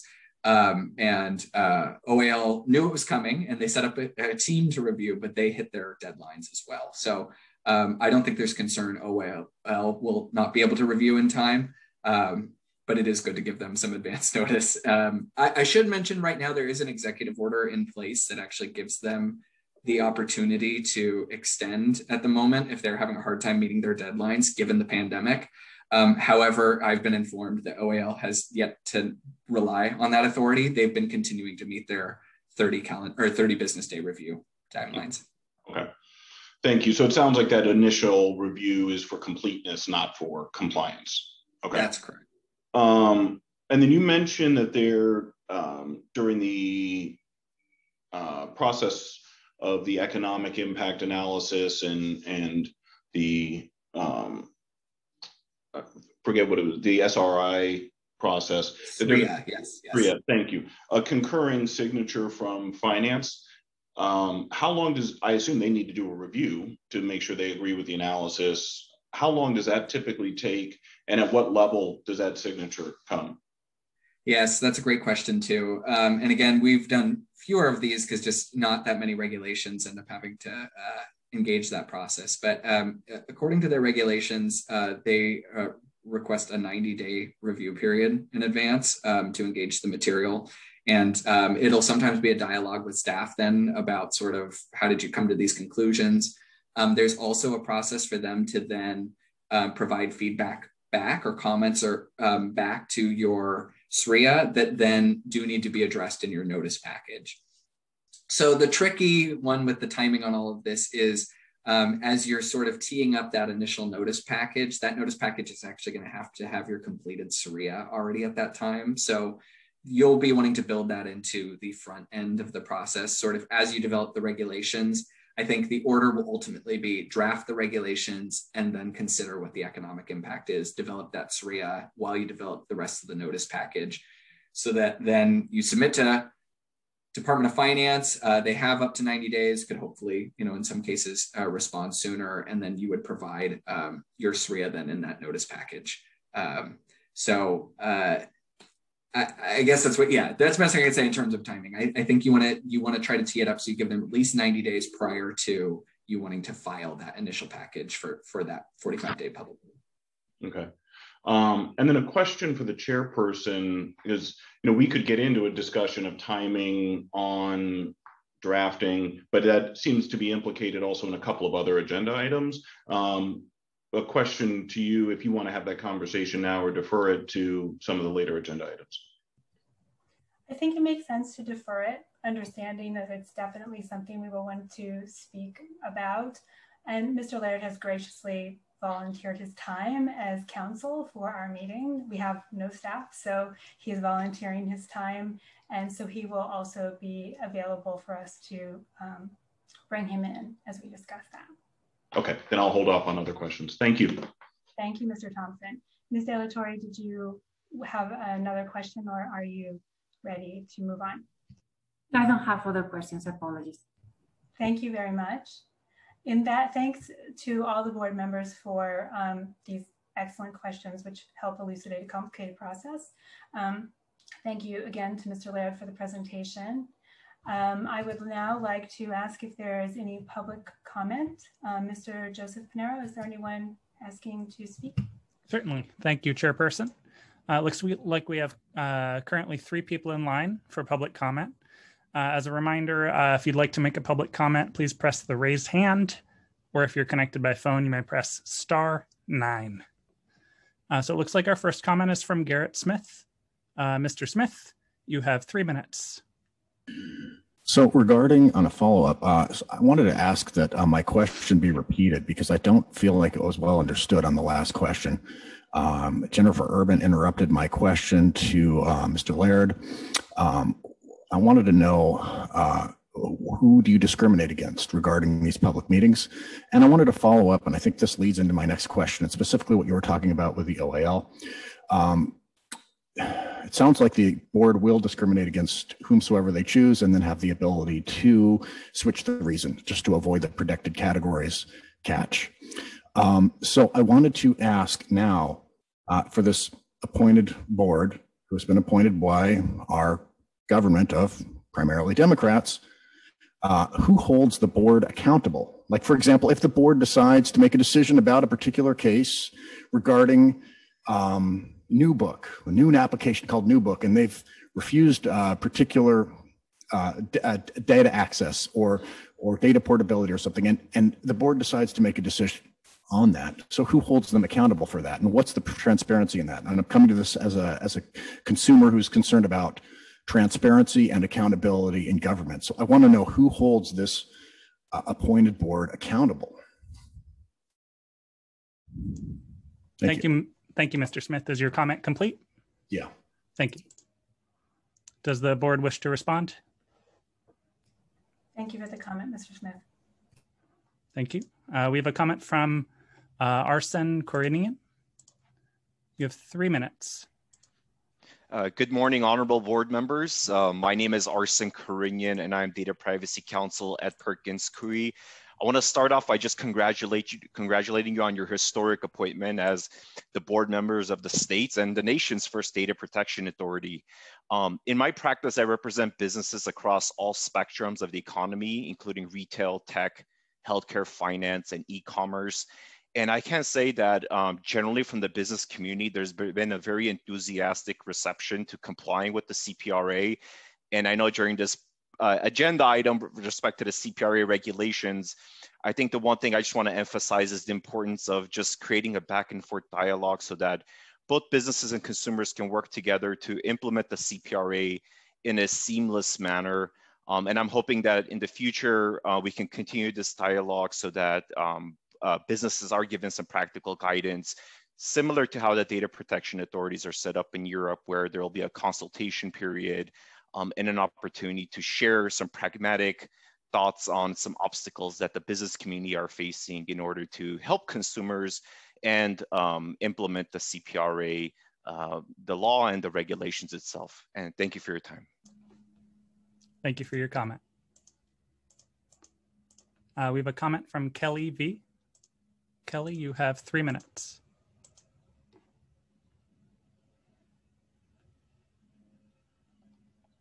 Kelly, you are unmuted.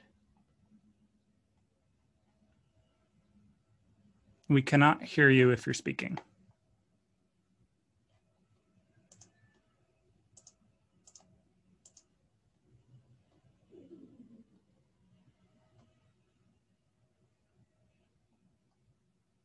Kelly? It looks like we are having an audio issue there.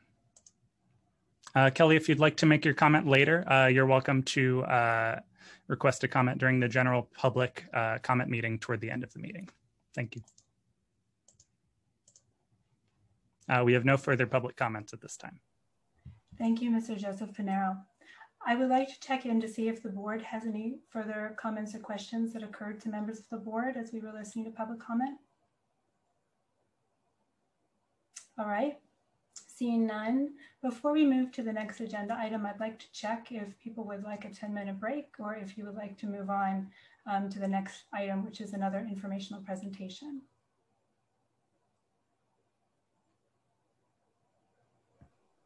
I would prefer to move on to the next item. Okay, everybody, people are nodding. All right, as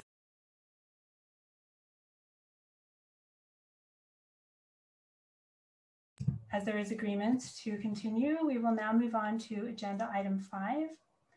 Deputy Secretary Tiffany Garcia from the Business, Consumer Services and Housing Agency will provide a brief report on ongoing administrative work to create the structures necessary to set up the agency and for us to hold this meeting. I'd like to take this opportunity to again thank Deputy Secretary Garcia, Deputy Secretary Mirashidi, and so many staff who've been loaning their time to make this meeting possible and to try to help us get started. With that, if you are ready, Deputy Secretary Garcia, I will turn it over to you. Thank you, Chairperson Urban, and thank you, Mr. Joseph Pinero, for my slide presentation. We are very excited to help, and I'm very excited to give the board an update on my efforts to date. So next slide, please. So my report will include an overview of the administrative and fiscal components in Proposition 24 related to the Privacy Protection Agency, the role of Business, Consumer Services and Housing Agency, and the administrative functions currently in development, including the next steps. Next slide. So as you heard from my esteemed colleague, I will not get into the specific requirements and deadlines of Proposition 24, but I did want to highlight the agency's enabling statutes and the annual appropriation that was provided for in the initiative. Given the regulatory deadlines and the appropriation included in the initiative, there was a sense of urgency to establish the complex administrative structures so the agency and the board could move quickly and efficiently towards your mandates. The agency's budget is $5 million in the 2021 fiscal year and $10 million in the 21-22 and ongoing, with an adjustment for cost of living to the extent the Department of Finance works with the board, and we need to make those adjustments. I would also note that BCSH worked with the Department of Finance to create these appropriations that were included in the governor's budget, which was released January 10th, 2021. They were reviewed by the legislature, and they are currently in the budget bill on the way to the governor for signature.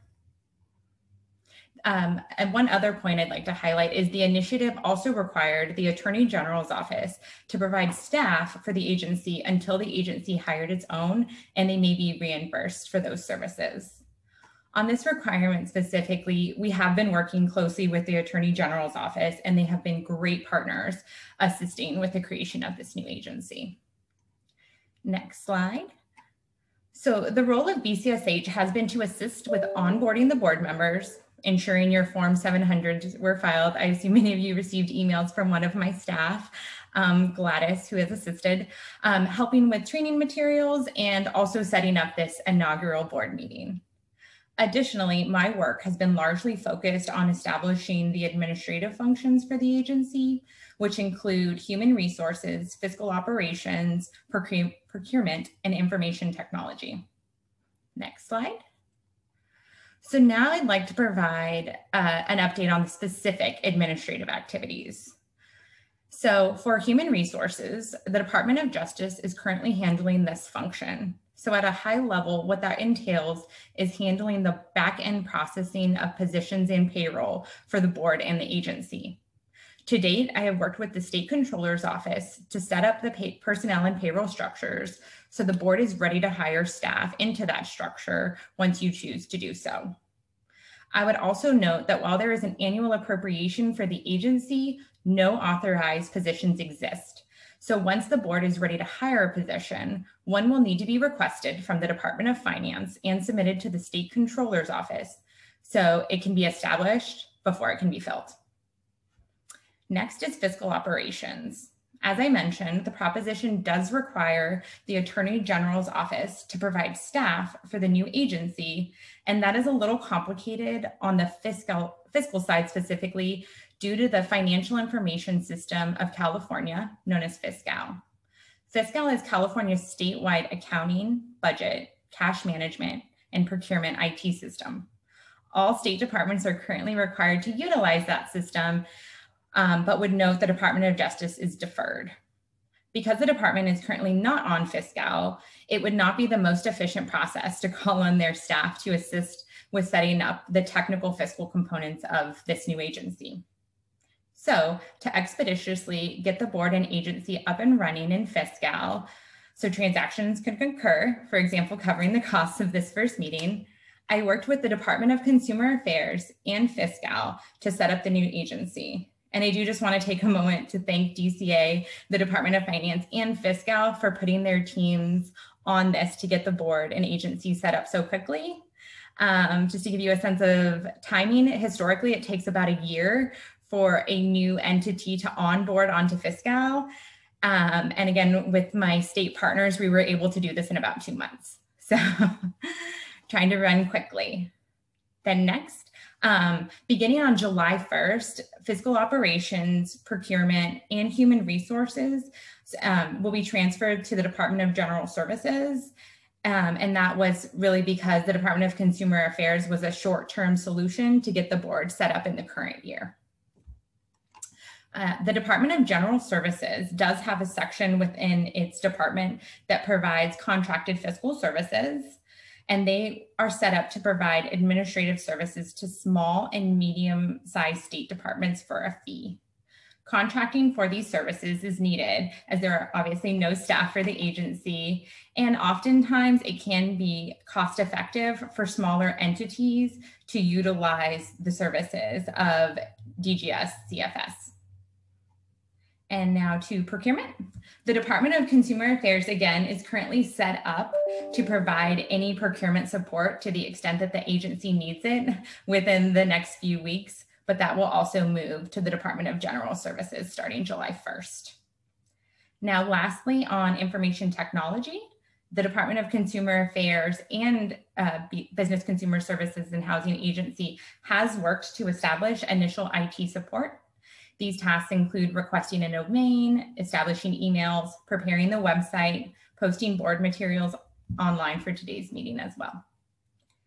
Next slide. And so lastly, I just want to leave you with a few next steps. So one additional activity that I took on was working with the Department of Finance to transfer funding to the Architectural Revolving Fund to be used for the construction, alteration, repair, and improvement of state buildings. So really what this means is funds were set aside to be used at a later date by the board for an office space or offices once you choose the location or locations. So once that space or spaces are identified, these funds can also be used for the maintenance, improvements, and equipment of that facility. And as I mentioned, starting July 1st, the administrative functions will continue, and I'm working with the Department of General Services and actually contracting with them for, again, fiscal operations, procurement, and human resources. I just would note that the Department of General Services does not provide IT support, so that will stay with the Department of Consumer Affairs for the time being. And then again, having all of the services at least as centrally located as possible helps for better internal coordination of activities and also reporting to the state control entities. And finally, establishing positions. So that is obviously very critical for the board because you have a lot of work ahead of you. And the next agenda item will present the initial hiring strategy. But I just want to note that the back end pieces are in place to establish positions once you are ready. In coordination, I will work with the State Controller's Office and the Department of Finance to do so, and happy to continue to be here to assist you all in your great work ahead. So thank you for your time and happy to answer any questions.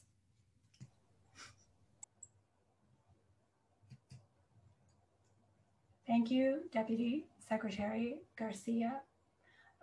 Let's begin with any questions or comments from board members. Mr. Thompson. Thank you, Chairperson Urban, and thank you, Ms. Garcia, for all the help and support. Starting a new agency is a huge task, as we're all finding out. So, the chair used this term, take us under your wing, which seems appropriate. So thank you for that. I have a couple of questions on your presentation. One is around the Attorney General providing staff. Do we have information, or can we get information on how the Attorney General's office staffed this function? The Attorney General has had rulemaking authority in this area, how they staffed it, how many people they had, what position types they utilized, which could perhaps provide us a template of what our resource needs might be. Yes. Okay. And then, is there the possibility of some of those people being seconded to us while we seek to staff up? They have experience in the area, and perhaps, is there a process by which either the statutory authority or underlying authorities in the state code for that to happen? So yes, so again, back to your first question. So absolutely happy to engage with the Attorney General on the specific resources that they currently utilize for efforts to date in this space. I would just note one point: the Attorney General does have classifications that are specific to the Department of Justice. They have Deputy Attorney Generals, so that would not be a classification that could be established under this new agency. But you could obviously hire your own attorney counsel, all of those functions.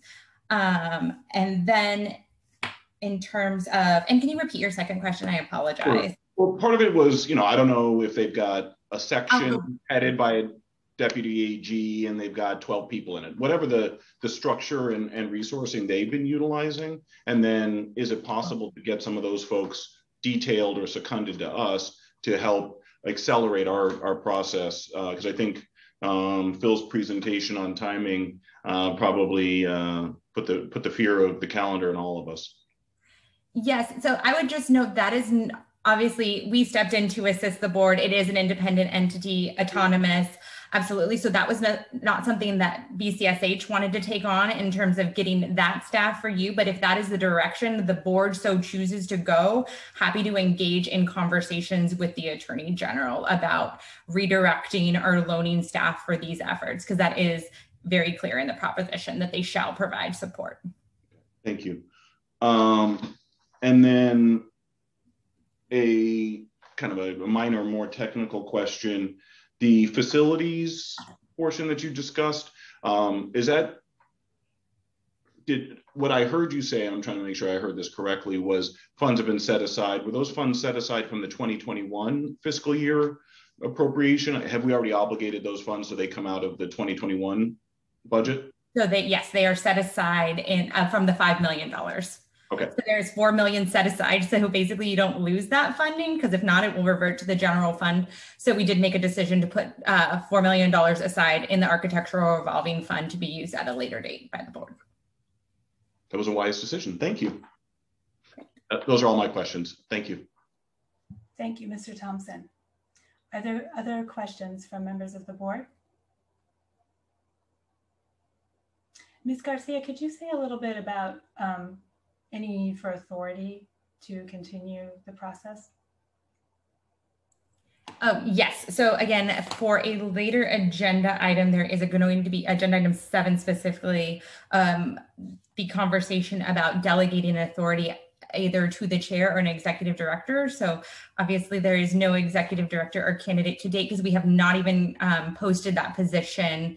We still have to work with, again, our state control agencies, including Finance and State Controller's Office and CalHR, to establish the position. But what I would need from the board in terms of next steps would be delegating the administrative authority over so we can continue these activities. As I've mentioned, the Department of General Services is available to step in July 1st, but I have not entered into any contracts on behalf of the board or agency for those functions to date. Thank you, Ms. Garcia. Any other questions from the board? All right. Is there any public comment from those in the audience? I am not seeing any, Chairperson. As a reminder to members of the public, please raise your hand or press *9 if you're connected by telephone, if you would like to make a public comment. Thank you, Mr. Joseph Pinero. I am going to pause briefly again to ask again if anybody would like a break or if you would like to move into the next agenda item. We will take a break for lunch around 12 or 12:30, depending on whether we're in between agenda items. Mr. Thompson. Just a process question. I don't know if somebody is capturing action items or follow-ups that we will hear at the end. Because I realized I just asked Ms. Garcia for a report on the Attorney General staffing levels. So I made a note about that, but I want to ensure that we're capturing those actions as we go. Yes, the meeting is being recorded and Mr. Christopher Phillips is taking minutes. Thank you to him. He's another BCSH staff person.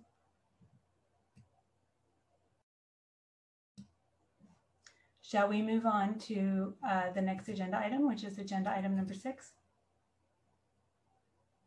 All right. Thank you. Agenda item number 6 flows directly from Ms. Garcia's presentation, and I think also from Mr. Laird's presentation about the timelines, the strict timelines under which we are operating.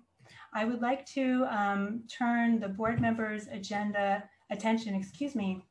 to the agenda item 6 materials in your meeting packet, which are sort of a partial documentation of what we are going to discuss. So the board needs to help the agency accomplish quite a bit within the next year. And at the same time, the board needs to actually create the agency. So we have a little bit of a parallel series of activities we need to undertake in order to fulfill our responsibilities under the CPRA. With advice from staff, I have come up with an initial plan for us to discuss, and it involves a few components. The first are related to the 2 duty statements that are in your materials. So the CPRA directs us at section 1798.199.30 to appoint an executive director. It leaves the executive director position otherwise up to us. There are a couple of different very important critical functions that the board and the agency need at the moment. 2 types of expertise, to be specific. The first is substantive expertise, by which I mean expertise required to oversee the agency's substantive responsibilities, most urgently the rulemaking that must be done by next year, and the public education and guidance responsibilities of the board that are ongoing. This also would involve coordinating with the Office of the Attorney General, other jurisdictions, and eventually enforcement. The job will require, for example, knowledge of privacy and data protection law and practice, consumer and citizen interests, business interests, technical issues related to data flows, the complex political backdrop against which we are operating, and so forth. The second set of expertise that the agency urgently needs is someone with experience in state agency development and management, with the knowledge required to set up all the processes and systems the agency will require, who's knowledgeable about relevant civil service rules, reporting requirements, and the like. My view is that it is possible that both sets of expertise could reside in one person, but it is perhaps unlikely. Regardless, my view is that it would be difficult, if not impossible, for one person to be able to do both jobs at once, particularly on the timelines that we are tasked with. For this reason, I propose that as the first part of the plan we're discussing, we advertise for 2 positions. One executive director, who is focused more on the substantive responsibilities of the agency and overall leadership, and one chief deputy director of administration, who is more focused on the administrative operations and building out the agency. The draft duty statements describe the basic expected parameters of the jobs. Once advertised, these jobs must be posted for a minimum length of time. I believe is at least 30 days, and I apologize if I don't have that exactly right. Staff could help identify top candidates. All of this has to interact properly with Bagley-Keene, of course. The other things, to back up and say, the other things that I'm trying to balance is the ability to do the work efficiently and appropriately and properly, while recognizing that this is a volunteer board and everyone will have a certain amount of time to devote to it. Top candidates for the executive director position, and we can talk about, how many the board would like to see, would then be interviewed and considered by the board in closed session. I would expect 2 to 4 candidates, depending on the strength of the pool and the board's expressed preferences. Ultimately, of course, the board will vote to appoint the preferred candidate. We can follow a similar process for candidates for the Chief Deputy Director of Administration position, or the board could decide to delegate me to hire for that position. Again, it's really down to how much input the board would like to have into that position compared against the resources that board members have and the various things that the board and the agency need to do. This would be in tandem with exploring options that Mr. Thompson brought up as we talked about the last agenda item, and as Ms. Garcia described, where we are requesting support from other agencies. As of July 1st, some of the administrative support would be from the General Services Agency, and we would be exploring with the Attorney General's office what is available for substantive legal support.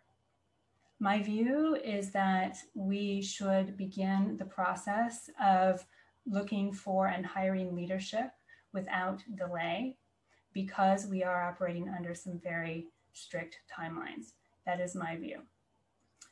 When we are finished discussing this, my plan is for us to consider an action item that would consolidate a plan to go forward between now and the next board meeting for us to consider.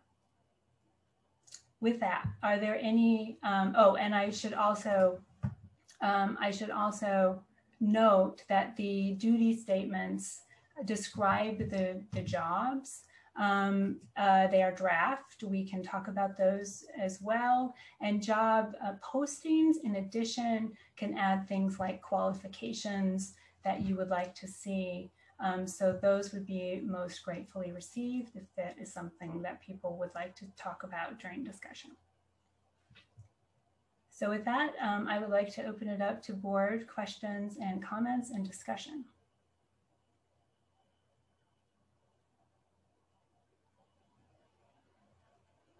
Ms. Sierra, Ms. De La Torre, Ms. Sierra, and then Mr. Lay, please.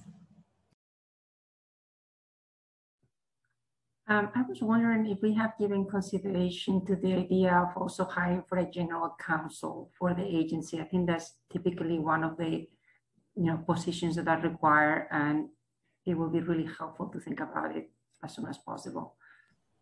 Thank you, Ms. De La Torre. That's a very astute comment. I agree with you. I should back up and say that my sort of understanding of having looked at different agencies and boards that have been developed, of which there are not that many, the usual practice is to ask the executive director to come up with a draft org chart and to make initial important hires. The general counsel would absolutely be in that bucket.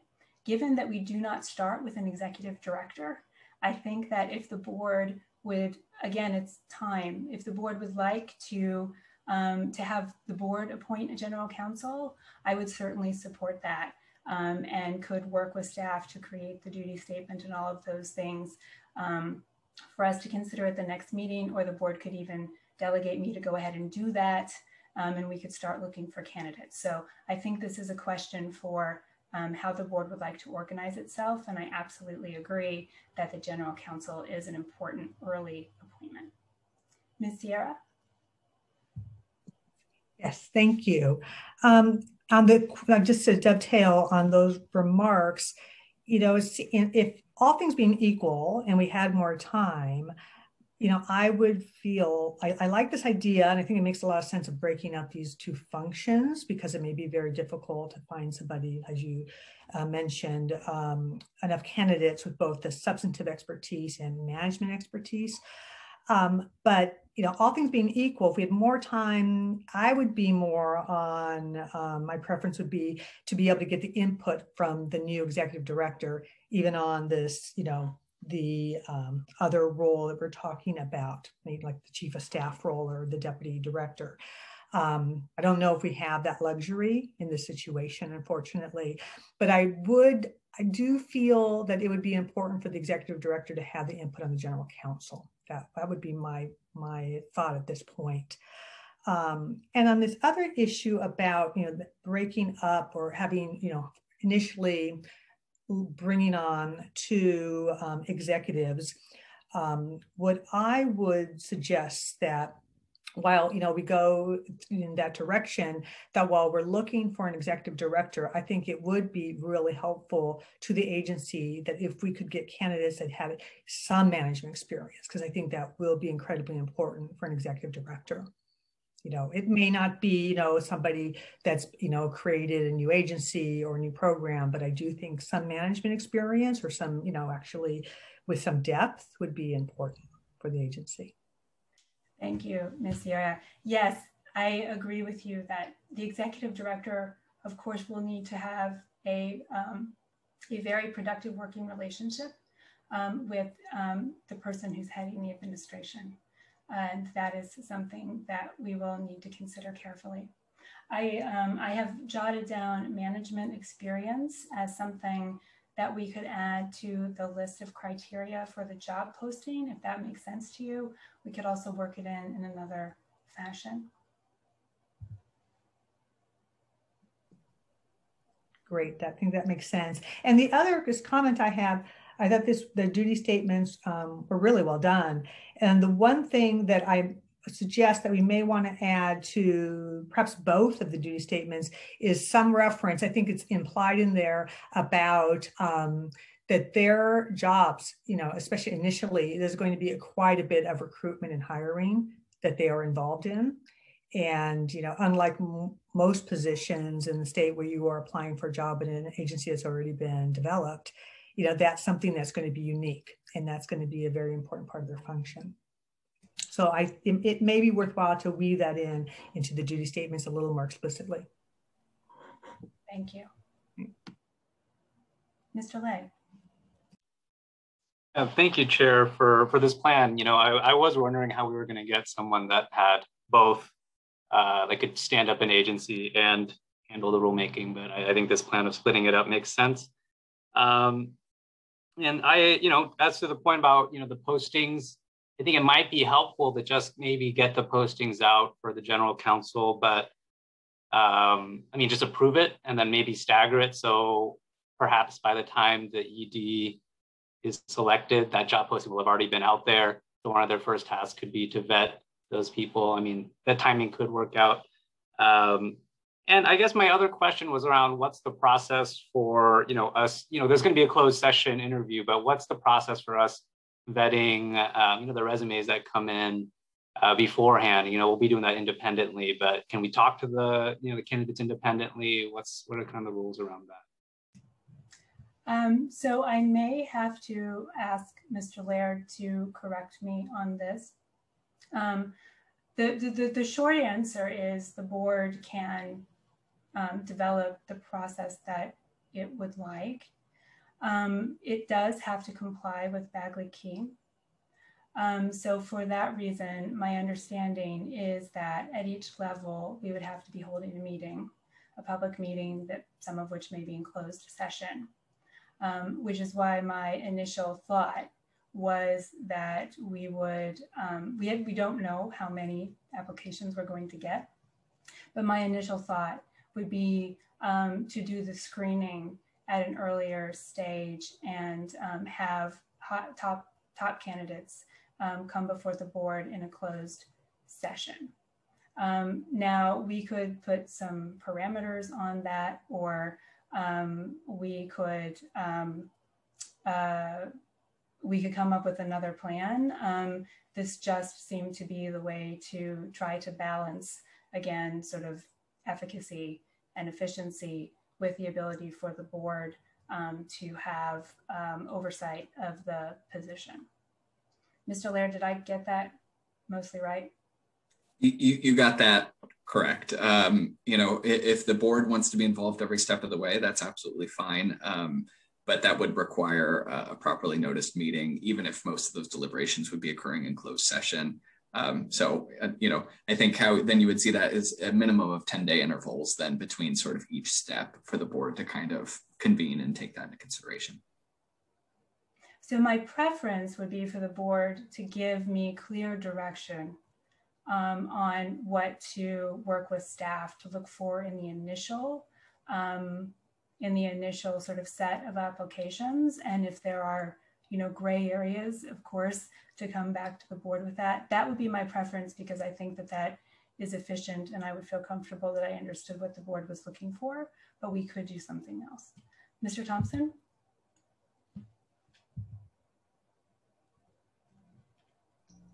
Thank you. I feel like this is a really big decision, and it's going to have a lot of ramifications for the operations and culture of this agency on a go-forward basis. So I'm glad that we're getting it going and getting these posted. As you mentioned, you know, what the qualification, we need a kind of a statement of qualifications for these positions to make clear what kind of candidates we're looking for. You know, I think you rightly point to a tension between getting it moving and making good hiring decisions. I think I might balance those a little bit differently, because I see a period of time of, I don't know how long, 6 months, I'm making that up, of really startup. And this person, the executive director, is going to need to be an outstanding people manager and have an ability to hire, the ability to interview and hire candidates who will comport with the culture we want to build, the type of agency we want to build, I think is really critical. Which is why in my head, I'm thinking about importing the substantive expertise that exists already in the Attorney General's office, so that they can help us get started on that track while really leading. And this person's going to be our leader for the staff. So that to me is really, I think, the way I would kind of balance those tensions if we can. Because the other, I think, advantage of bringing in people who have already been working in this space for the state is then it relieves some of the pressure to rush. Because everything we have a lot of stuff we got to move really quickly on. Hiring decisions tend to be lasting decisions and hard to change subsequently. So being thoughtful and deliberate in that process is important to me. So those are my thoughts and observations that I wanted to share. How those get incorporated into our proceeding, I think, is subject to further discussion. Thank you, Mr. Thompson. Ms. Delatorre?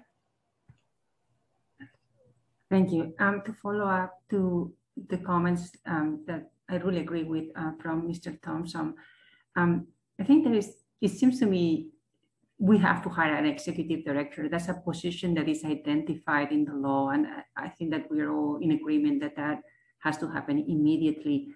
But beyond that, I think that we have to be thoughtful, not only in terms of who we select, but also in terms of whether we're talking about exempt positions or civil service positions, and what are the differences between those two. And I was hoping if we have Mr. Laird there to kind of educate us a little bit. Perhaps he can help us understand what the difference is between an exempt position, a non-exempt position, whether the requirements or the boundaries around employees around civil service, and how other agencies have dealt with the complexities of these requirements in California administrative law. Thank you, Ms. Delatorre. Yes, The executive director position is exempt. It's in the statute. My understanding is that also our chief privacy auditor is exempt as set forth in the statute. And then after that, it's a little bit more complicated. So I really appreciate the question and would ask Mr. Laird if he could respond. And if it's all right, I might actually defer to my colleague, Ms. Garcia, who's expert in these things. Yes, thank you for the question. So yes, the executive director and the auditor are exempt positions because they are in statute, so not subject to civil service rules. After that, whatever positions you would like to create and establish would be civil service positions. So really what that means is subject to pay, benefits, discipline, termination, as agreed to by whatever bargaining units those positions are a part of. So again, subject to collective bargaining, again, depending on the classifications. Happy to discuss this further because it gets super weedy again. If we're talking hiring an attorney, which is subject to case, it's bargaining unit 2, they have their own specific requirements versus our generalist classifications, for example, like analysts, supervisors, managers. And I would just also note that in your handbook, which you are going to discuss later, there is just a brief high-level summary about agency positions in civil service versus exempt. One note I would though also make is there are CEA positions, which is a career executive assignment position, and those are at-will employees. So to the extent that you would like to create those positions, and based on Chairperson Urban's recommendation, so the admin position, that could be a CEA position. We go to the Department of Human Resources to request that, establish it. There are certain timelines for that to be advertised just to actually create it versus then advertising for recruitment. But what that level of position gives you is the administrative flexibility to terminate that candidate based on your decisions at any point. So a little flexibility there again for civil service rules. And follow-up question on that. In terms of the interviewing process, is there a particular process for interviewing that is set for civil service positions versus perhaps there's more flexibility for the exempt positions? Absolutely. So there is more flexibility for exempt positions. It's pretty much you can do almost anything you would like. You wouldn't necessarily have to even receive a resume. They wouldn't even have to apply. The board can decide, I found this person off the street and I would like to appoint them into that position. You can do that for an exempt position. Civil service, they have to meet minimum qualifications again, depending on the classifications. There are examinations that they would have to take to be eligible to fall into that position. And then I think my colleague wanted to, oh yes. The Chief Deputy Director of Administration position, I was thinking of as a CEA position. Ms. Garcia, a general counsel would often be would always be a CEA position as well, is that correct? It often is a CEA position as well, yes. And would the board be able to identify maybe a first set of positions that it would like to be CEA positions? Absolutely. So if that's something either you, the chair, would like to do, or once you hire an executive director, if we want to have a rough draft organization chart, we can go through that and submit. Again, the one piece with establishing CEAs, which is a little bit more complex than either the exempt or any civil service positions, is there is a package and justification that does need to be approved by, again, CalHR before we could even advertise. And that it is noticed to the public for 30 days about creating that type of position.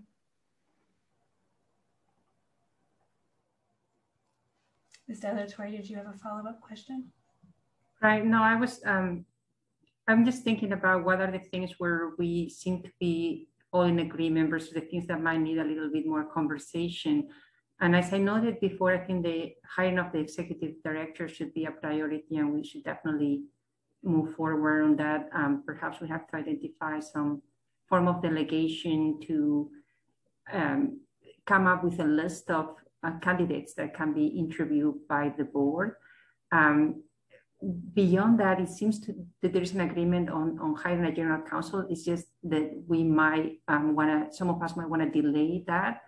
And then there is the last position is the position that Chairman Urban suggested. And I'm not sure where the other members are in terms of the necessity of that position. Perhaps Mrs. Urban can better summarize that. Thank you. I will, but I would first like to give Ms. Sierra and Mr. Lay the opportunity to speak. Great, thank you. One question, and maybe this is for Tiffany. I'm not sure, we may have to consult with somebody else. For the CEA positions, for example, the executive director or the chief deputy director of administration, if we pursue, the mode of advertising for the position and trying to get, that advertisement out as widely as possible. So, we're, very sure many, folks know about this. Is there a time limit in which we must hire? As I think in civil service hiring, my recollection is that, once you post an advertisement, you have a certain amount of time to make your hire. So I'd be curious about that, because that could impact how we move forward, because we may want to stagger, the advertisements. And also, listening to our conversation, which I think has been really helpful in the different perspectives, one approach we may want to consider is start initially with the executive director position, and just see what the candidate pool looks like before deciding, should we move forward before the hire is made for the second position, or do we have such a robust and strong candidate pool that we're likely going to be able to make a hire very quickly? So staggering of the positions may be something that we could pursue.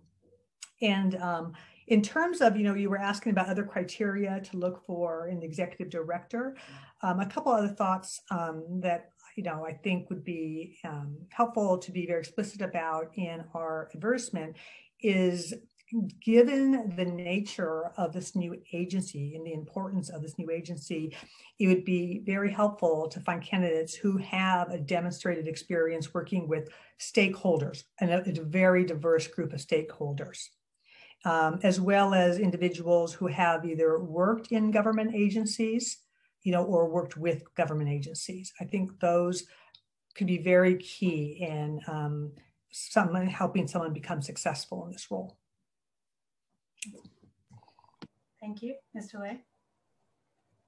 Yeah, so I guess my question around, I'm hearing that there's some resistance to the deputy director of administration. As far as I understood, is that this person would kind of do a lot of the administrative work, right? Putting the postings out there, but the executive director would be the one that was actually making the choices on who to hire, and would be able to create hires that, hire the people that create the culture. So, correct me if I'm wrong on that perspective, because I do think there is just a lot of administrative work that, may not be the best use of the ED's time as they're working on getting the substantive regulations ready. And then the other, question I had was kind of what, Ms. De La Torre was mentioning is, I think we all have agreement that we need to get this ED hire done quickly. And so I guess my question is but it also sounds like we want to make some edits to the job description. So, in terms of next steps, what is the fastest way that we can get that job posting out and make those edits? Is it today? Do we have to have another meeting on those edits first? So just any clarity on that. Thank you. Thank you, Mr. Lay. Ms. De La Torre, do you want to weigh in again, and then I will try to summarize the conversation?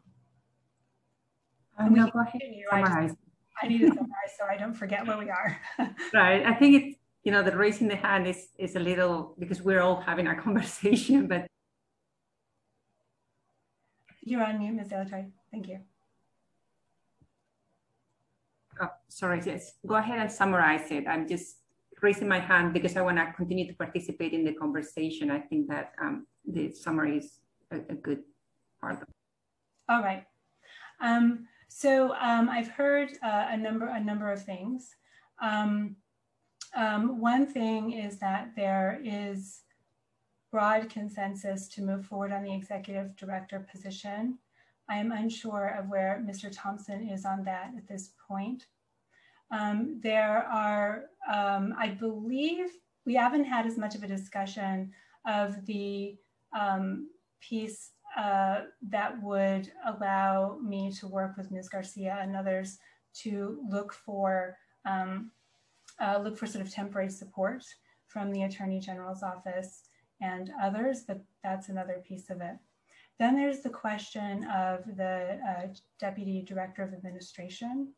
Mr. Lay points out that there is a lot of work to be done there and asked the question about hiring. So the Executive Director is like the chairperson in the statute in that the Executive Director can be delegated by the board to basically do things on behalf of the agency other than rulemaking and enforcement. So hiring power would both under the law and, as I understand it, in general practice, pass through the Executive Director, as Mr. Lay was suggesting. At the same time, I could imagine the Executive Director delegating to the Deputy Director of Administration to go and hire for example, HR positions or to do that kind of thing. Again, the board could give the Executive Director fairly detailed direction, or we could choose not to do that. But that is my understanding and intent behind the proposed structure. Concerns about the Deputy Director of Administration position involve, among other things, the fact that the Executive Director really needs to be the leader of the agency. I'm paraphrasing here, so please forgive me and correct me if I got wrong the underlying issue here. The Executive Director will need to work closely, of course, with the Deputy Director of Administration, and that would be someone that we might not want to hire sort of under the Executive Director without the Executive Director's input. So one idea for managing that would be for the executive to start with the Executive Director and stagger the posting of the positions with the thought that if we are able to put in place an Executive Director in time for the Executive Director to have considered input on the Deputy Director of Administration, and I will say we could even decide to have the Executive Director be the person to appoint the Deputy Director of Administration. I'm not kind of hearing appetite for that sort of authority at the moment in the conversation, but we could. Then that might be one way to organize it. Ms. Sierra also pointed out that that would allow us to review the applications we get for the Executive Director and kind of, see what we get and whether we do find all of those abilities embodied in one person. At the same time, as Mr. Lay points out, and with whom I agree, there is a lot of work that has to happen on the administrative side. It is very specialized. It requires a lot of knowledge of California agencies and how California agencies operate. And so I'm a little bit skeptical about that, but it is certainly a possibility. I have not said much about the process for seeking support from other offices, but I believe that that is something that the board generally is in favor of. And so as I currently see the situation, we should finish up our discussion of how we might want to approach the Executive Director position.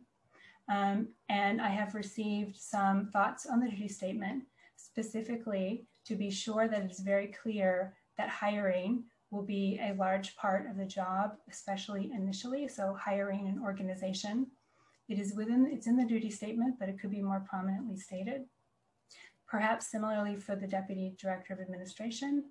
And I have received thoughts for characteristics that are necessary for the job, management experience, again, experience with hiring and managing personnel, the ability to work with stakeholders, and I wasn't sure if this was essential or if this was desired, experience working within or with government agencies. I'm sure I have managed to leave something out, but I hope that I have summarized the conversation effectively thus far. As to how we could accomplish that, there are two things that we could do, at least. The first would be for the board to delegate to me the authority to move ahead with the executive director position, taking into account what we have decided in this meeting. The second would be that perhaps we're getting close to time for a break for lunch. I could make some edits and show those to you to the duty statement, or I could put the duty statement up and we could actually look at the language together if that is something that the board would prefer. Either way is fine with me, and I'm sure Mr. Laird will tell us if we're doing something the wrong way and we need to change tack. All right, I would like to now pause and go back to hear from Mr. Thompson and then Ms. De La Torre. Thank you, Madam Chairperson. I think you summarized the discussion really well and captured kind of the views and sentiments, at least mine. You know, again, there's tension here between speed and impact and permanence, and I think you posed a question, or you asked kind of where I was. I think we need to post the executive director job immediately. I'm comfortable also, well, let me ask a question. The folks who suggested hiring a general counsel, are they conceiving of that position as being a substantive position, meaning that person is going to be well steeped in this area of law and regulation, or a general counsel, and stressing the general part, that they would advise us on employment law and everything else that goes into the legal advice that an agency would need? Because I could think of it in two different ways, but I don't know which way we're thinking of it. Because it would make sense to me to hire those three positions, presuming the GC is a substantive position, or at least post them all immediately, get them moving immediately, with the idea of getting those folks in place as fast as we can. I think we have to be realistic about the time from posting to the time that somebody's in their seat. It seems like that would be at minimum 3 months, and could be longer. I mean, the thing has to be posted for 30 days. We'll have a process. We have to have a meeting. We have to interview. The person has to give notice. I don't know if I'm thinking about that wrong, but that seems easily 3 months from now. It worries me to lose that time for all the things we need to do. Well, I agree with you. In a perfect world, the executive director would have a say in hiring those positions. We're not in a perfect world. We're under a time pressure. So I think we have to sacrifice that to some extent and make that decision. And the executive director will just have to understand that we hired some of those other senior positions in the interest of time. I'm comfortable with that. I don't know if others are. I think because it could be a multi-month process to get those senior leaders in place, having some sort of interim executive director who is guiding this work makes sense to relieve at least a little bit of the time pressure. I would love to, if we can find out on the break, find out how senior of a person at the Attorney General's office is leading this function. If it is a senior leader, can we get that person on an interim basis, or somebody analogous on an interim basis who can start to work both substantively, mostly on the substantive side, but to some extent, I presume that person would have some experience in directing a state agency, or at least a component of the state agency. So I would like to dual track those things to the extent that that is feasible.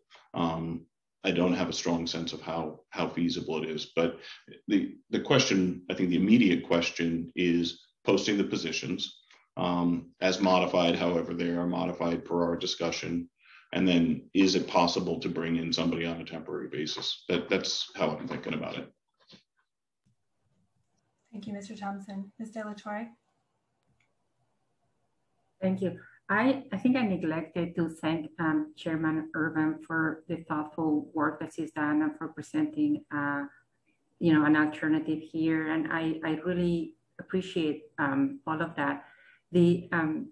My hesitation on the Deputy Director of Administration position comes from my expectation that as we are hiring for the Executive Director, this will be a person that will come with a vision for what the agency is supposed to be, and that vision will include vision of the structure of the agency.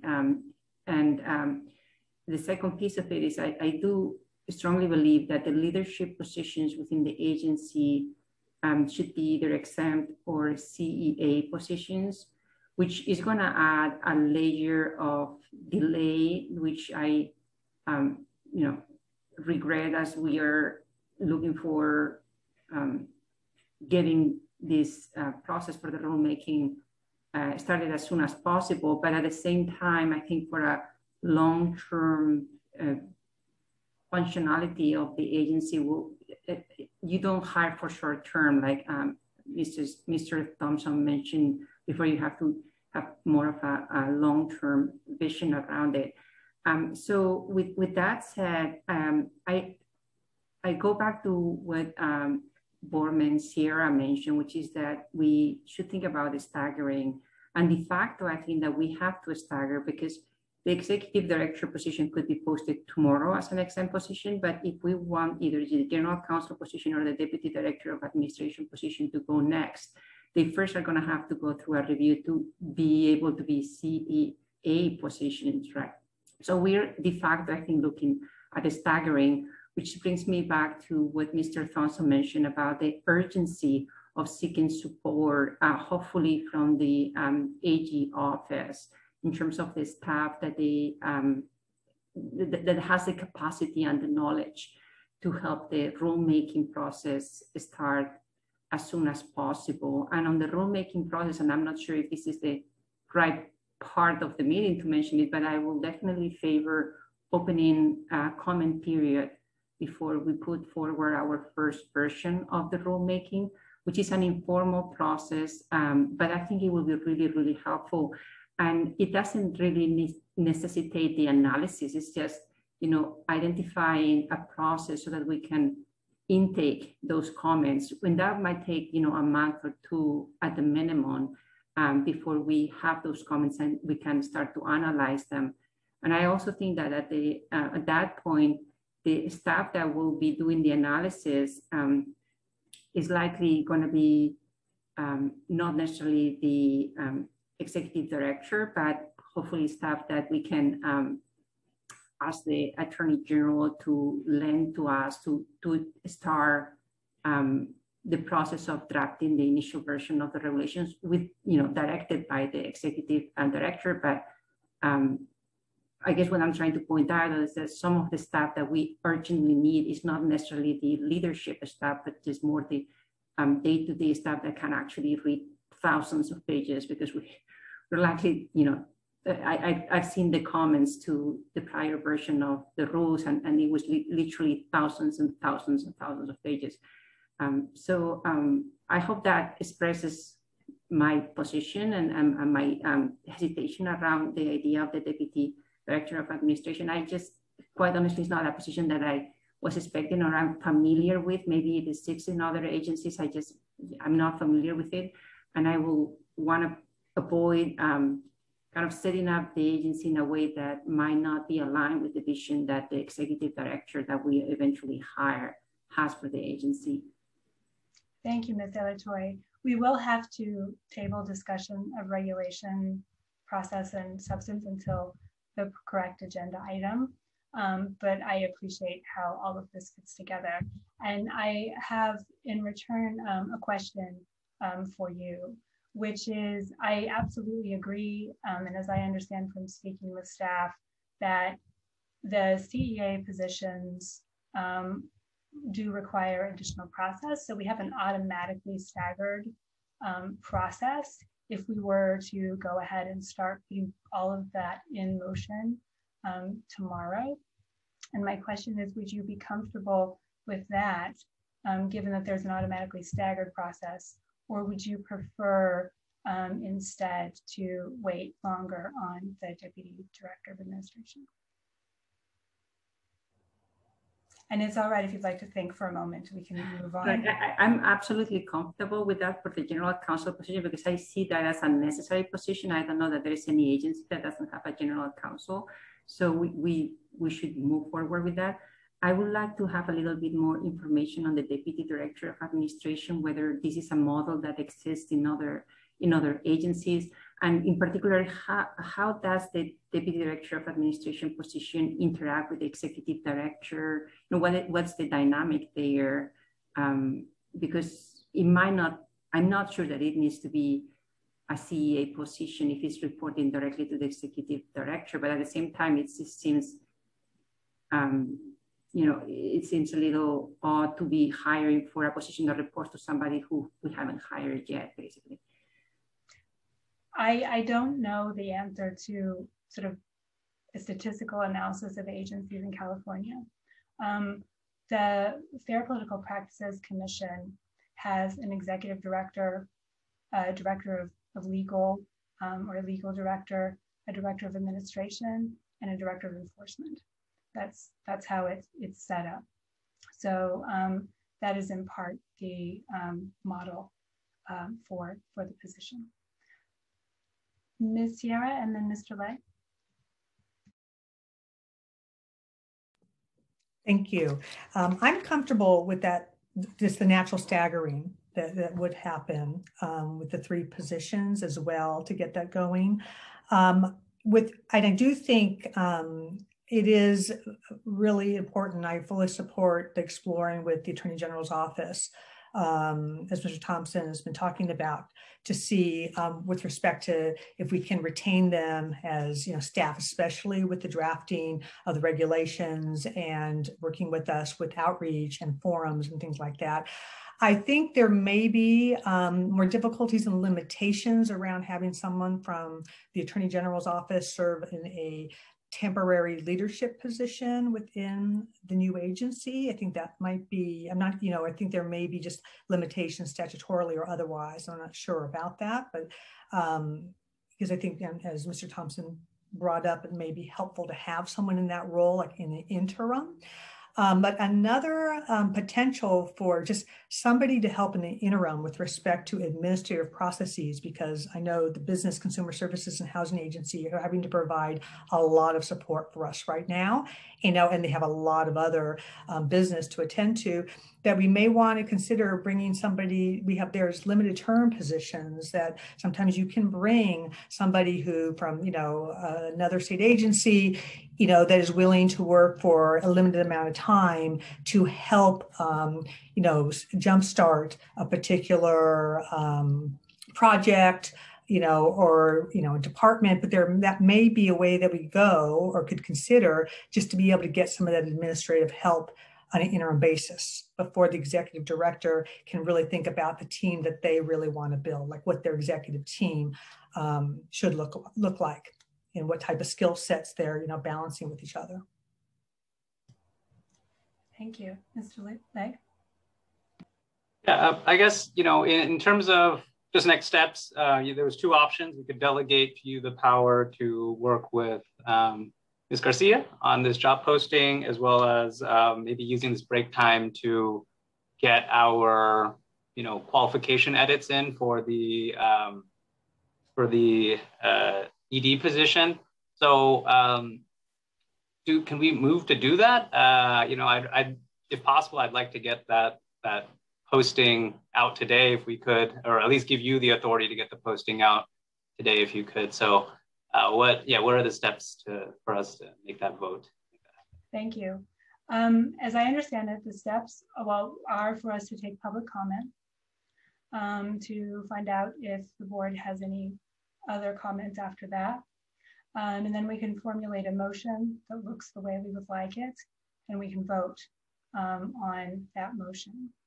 And that could include waiting for me to actually make some edits, or it could be that the board expects me to reflect the conversation of the board and make sure that the duty statement and the job description conform to that. So that is what we could do. We also could add to that, and I think it's probably a good idea, the component of having me explore with Ms. Garcia and Ms. Miyashidi, whoever is appropriate, what options are available for help from the Attorney General's office. I want to be sure that we have appropriate expectations. The Attorney General's office has been a terrific partner. It's a small team, and they are very highly tasked. So I just want to be sure that everyone is aware that there may be practical limitations to what they can provide, but they have, I know that they intend to be a good partner. I just want to be sure that folks understand that there are probably some practical limitations to what they can provide. Like, we won't be able to have a full staff of attorneys drafting regulations seconded to us from the Attorney General's office is my expectation. Further comments from the board at the moment? Mr. Lay. So when we delegate the task to you, I guess, like, what are your next steps and what you're going to have to do to get that posting out? And to what extent can, us other board members take a load off? Because you've definitely been doing a lot of the heavy lifting here. Thank you. I appreciate that a great deal. So to sort of back up and play the whole conversation through, here's what I propose. I propose that I take the conversation that we have had today. I use that to modify the duty statement for the executive director and produce the job listing, which looks a little bit different, making sure that it takes into account all of the qualities that the board has stated are necessary for that position, and work with Ms. Garcia and other appropriate staff to get that posted as soon as possible. Secondly, that I work with Ms. Garcia and other staff to develop the appropriate and get to CalHR the appropriate packages for the Chief Deputy Director of Administration. And I know Ms. De La Torre would like us to move on General Counsel. I want to be sure that the board is in agreement on whether to do that. Those would start sort of moving through the process. Then it kind of comes down to when we have our next board meeting, I think. But I would imagine that staff would help me do an initial review of the applications for the executive director, with the hope that I could bring to the board in our next meeting a series of high-level candidates for the board to interview in closed session. And then if the board is prepared, the board could then deliberate on those candidates and make an appointment decision. The other positions would be moving on that slower timeline. So I expect it would take longer. Now, Mr. Thompson points out that there are practical limitations to how quickly a lot of this can happen. So it is possible that the sort of interviewing would need to happen, then the board would want more time before deliberating, or we would need to wait a little bit longer before we were actually able to interview that first candidate.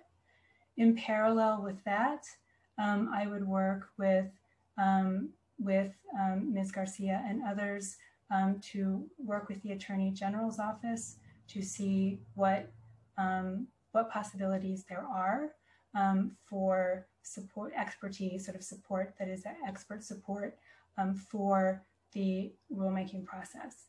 I will say, when we get to the subcommittee agenda item, to your last point, Mr. Lay, there are certain things that we could appoint a subcommittee so that at least there were two of us working on some of those items. And we could, I think that we could figure that out and maybe even amend things slightly at that point in the meeting if we chose to do so. So that is my understanding. I will ask now for public comment. And then actually I will ask first Mr. Laird if that sounds right to you in terms of the kind of action that we could choose to take, and then be sure that we have time for public comment. Absolutely. You know, as long as there's a motion and a vote on this direction, the amount of detail you provided has been great, but good to probably restate it at the time a motion is made. Making me work hard. Thank you, Mr. Laird. Okay, Mr. Lay.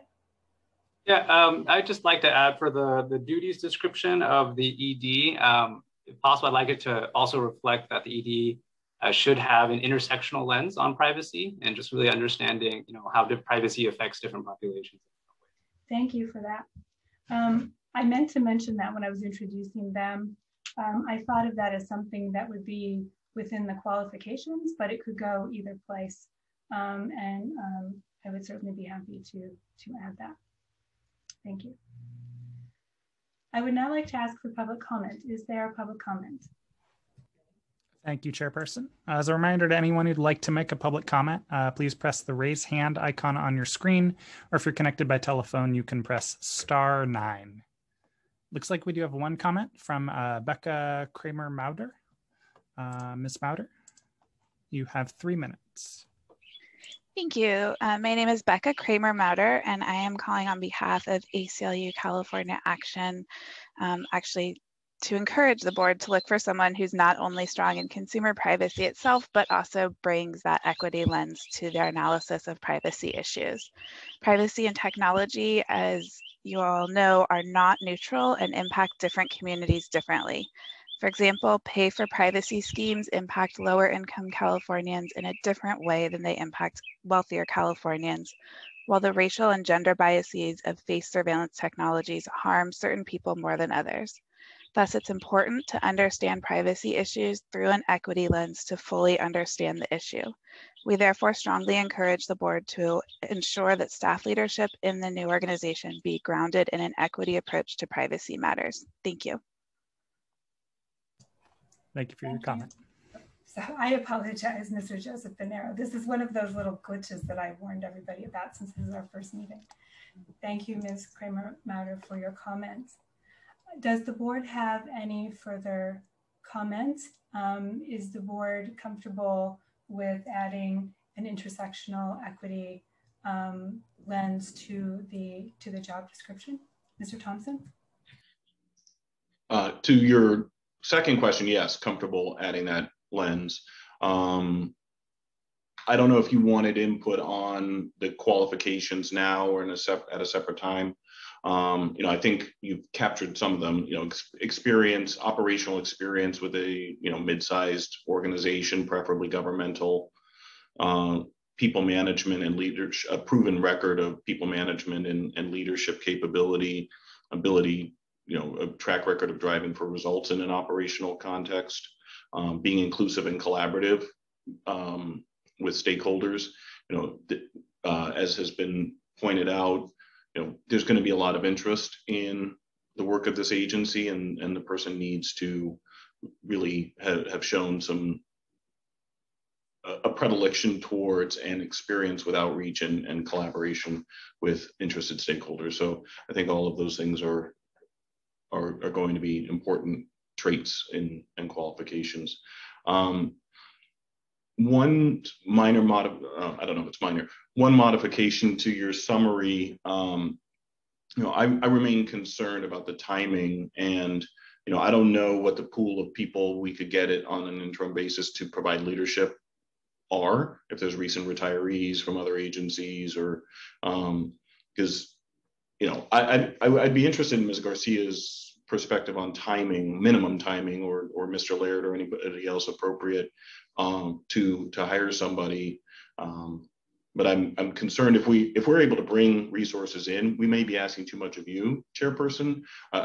In the absence of a senior leader it seems like you're going to be the senior leader and you're going to be providing direction to these folks. And I don't know if that's a reasonable expectation of you. So I would like to find a way that we can have a senior staff person in place to provide some leadership while we do this search. Presuming my mental time frame is correct, that we're looking at 3 to 4 months before this person is on board. Thank you, Mr. Thompson. I do apologize. I dropped that thread slightly when I was doing my last summary. I recognize that I did now. Yes, my understanding of the way that this has generally happened, which again, isn't that common because generally there is an agency under the board and there's usually already an executive officer in place, is that the chairperson sort of functions in that role and simply has quite a lot of work for a little while. There is the question of whether the board is okay with that. I am also happy to explore the potential for an interim person. I took advice when I was when I was finding out options about this. I was persuaded that having to train somebody and having to bring them up to speed was also very time consuming and may end up not ultimately being the most sort of efficient option. But I would also be happy to look into that more if that is something the board would like, and if Ms. Garcia thinks that it is a possibility, for which I will ask Ms. Garcia's advice. Thank you. Yes, obviously happy to explore any options of the board, but again, just to reiterate what Chairperson Urban said, given the learning curve and expertise and the timelines just to get staff loaned or doing a limited term position, for example, I do think it makes the most sense to just invest your time and resources in hiring the executive director as quickly as possible. And just to point out that timeline, for example, we do still need to send the request to CalHR to actually establish the classification. So while it's in statute, nothing exists in any governmental system at this point. So that would take approximately 2 weeks. An average posting is 10 days. Just to go back to board member Sierra's comments as well, you can do an until filled posting, but average is 10 days. Again, if you don't get the candidates, you can always extend if you want to start out with that initial time frame. And then so I would say at the earliest, we're looking at end of June to start reviewing applications. Or sorry, end of July, I apologize. Thank you. Mr. Thompson, did you have further thoughts? No, so it sounds like a 3 to 4 month time frame for a person to be on board is roughly correct. Is that okay? Yeah, and I don't, as far as the learning curve, I feel like the people that have been helping us thus far have been teaching us rather than the other way around. So I think the learning curve is mutual. But if others are uninterested in pursuing an interim person to relieve some of the pressure on both the chair and the staff hiring timing process, then I'm comfortable with that. It's my preference, but it may just be my preference. I'd like to pause in case other members of the board want to weigh in on that. Mr. Lay. Yeah, I just say, I understand that getting someone up to speed, and maybe this isn't the right time for this, but I could see that in the interim, staff, our staff on loan can kind of get the ball rolling on the public engagement piece on all of the mandatory regulations that we have to do. But I can save that for future items if this isn't the right time to talk about that. Thank you, Mr. Lay. Ms. De La Torre? I have a question. I was wondering, because I, like Mr. Thompson, I'm concerned about the weight of just requirements and extra time that we might place on Chairperson Urban, not only on this item in the agenda, but in future items on the agenda. Will it be possible for some of these items to be delegated to a different member of the board?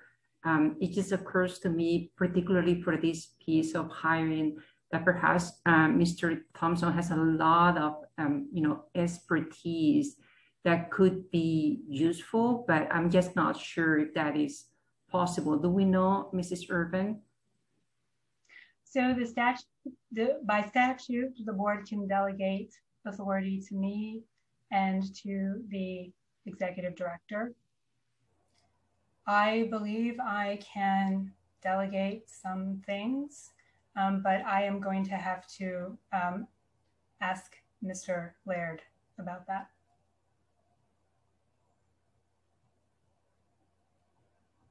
I suppose it would depend on the nature of the delegation we're talking about specifically.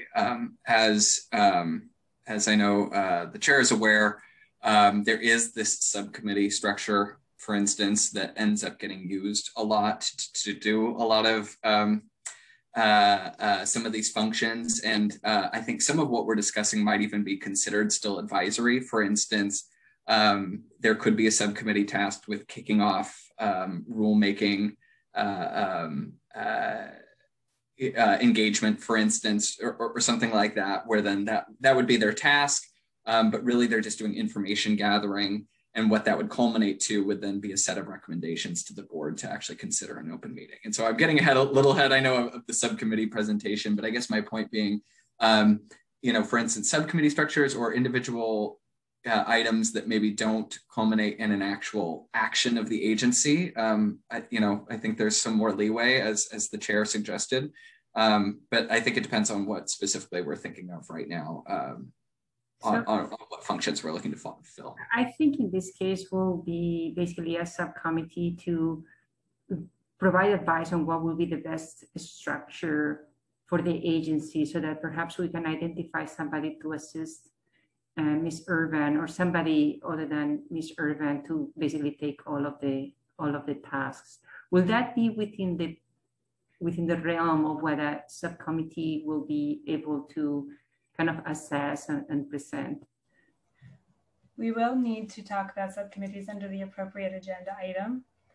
But as I understand it legally, so long as the subcommittee is in an advisory capacity, I couldn't delegate authority you couldn't delegate authority to a subcommittee. I couldn't delegate authority to a subcommittee to act, but a subcommittee could act in an advisory capacity, which it sounds like you are describing. That is my understanding.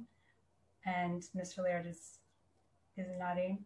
Yes, that's correct. So again, bringing it back to this discussion, for instance, if there was some function of the hiring component short of actual hiring, for instance, if you wanted to establish a subcommittee to evaluate a specific position or something, and then bring it back to the board, you could. Again, whether or not the functions speed things up or make things more efficient or take certain burdens off the chair, I will leave for you all to determine. But there are, yes, back to what I initially said, as long as it's not actually taking an action of the agency, and it's just to help sort of facilitate sort of advisory processes, that can occur sort of through any structure you all wish to adopt.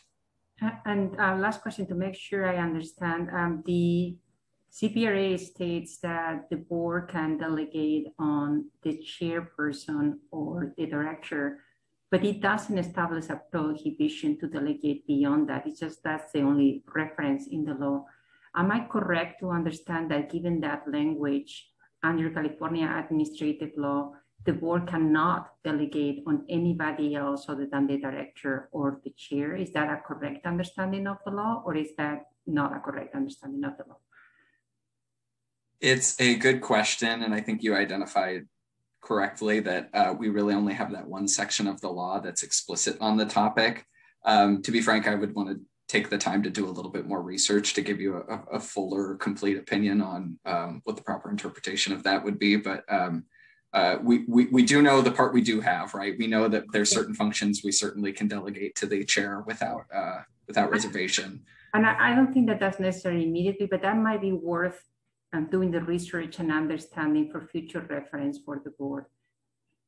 If we could perhaps add it to the items of the things to do for the next meeting, get that report and that would be helpful. Thank you. I think that I thank you, Ms. Delatroy.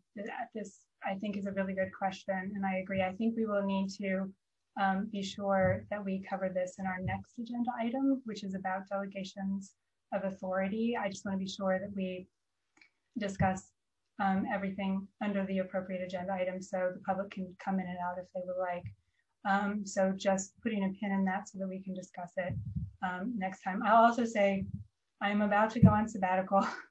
I'm taking sabbatical for this purpose because I took a look and I realized, I'm not sure I realized fully, but I realized that this was going to be a big job. So please, I really appreciate all of the board members' sort of attention to this and all of your time as well, because we are all volunteers.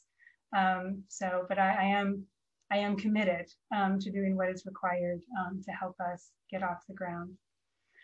With that, I'm sorry, Mr. Laird, I have one other procedural question I need to ask you, which is we've now had a little bit further conversation.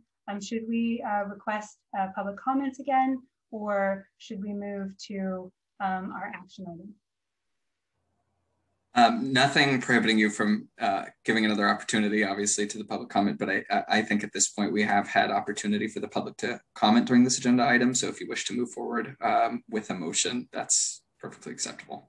Thank you. I do not see anyone in the public queue with their hands up, so I feel comfortable moving forward with the action item. I'm going to try to formulate this. We can amend it, but I'm going to try to formulate this as a motion, or I'm going to ask for a motion. And I will try to formulate this in such a way that someone can just say, I so move. So we'll see how well I can summarize this. The board agrees to adopt the following components of a hiring plan. First, the board delegates to the chairperson of the board the ability to modify the duty statement that was in the materials today and to create a job description that includes the required components discussed by the board in this meeting, and to follow required CalHR processes to get that position posted.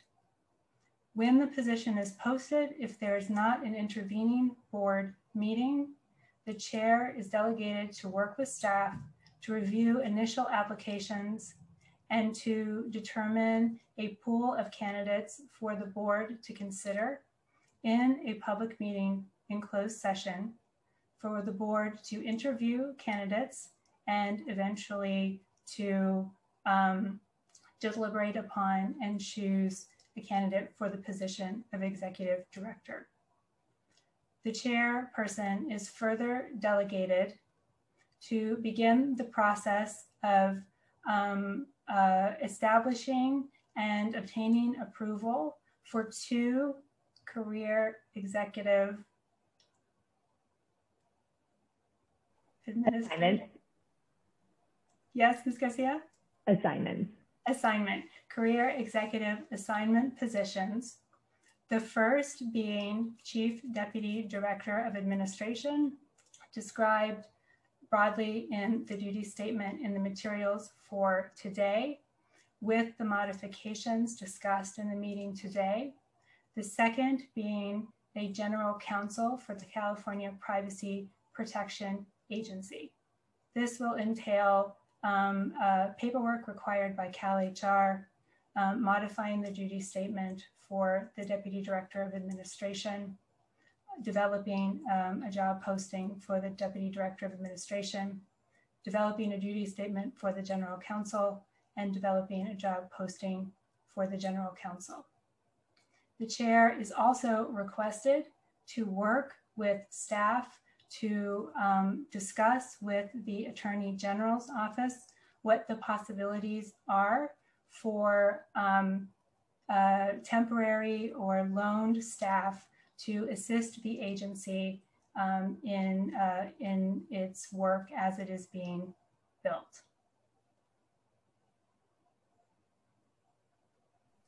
So moved.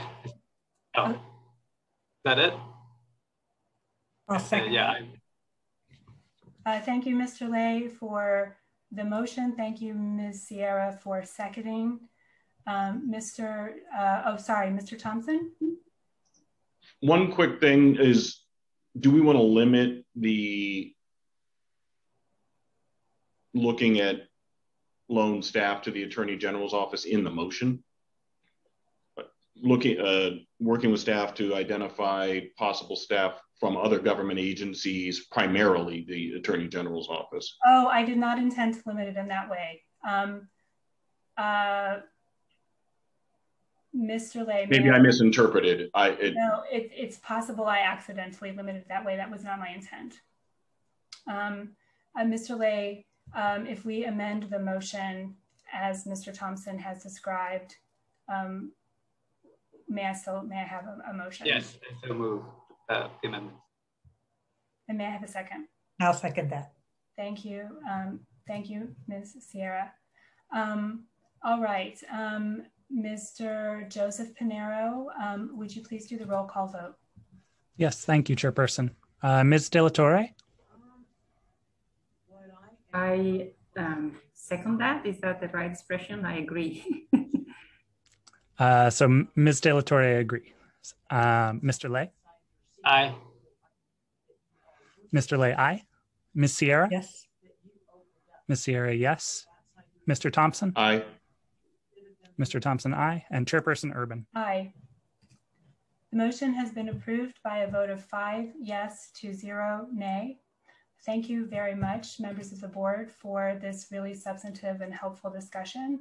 I will take your direction and move forward with the hiring that we have discussed. I now propose that we do take a break. Everybody is agreeing. Thank you all. Let's go ahead and take, is 30 minutes enough, or would people like 45? 45 on my end would be helpful. 45, Ms. De La Torre? That's fine, 45 is fine. Okay. All right, so let's take a 45-minute break and just round it off and return at 12:50 p.m.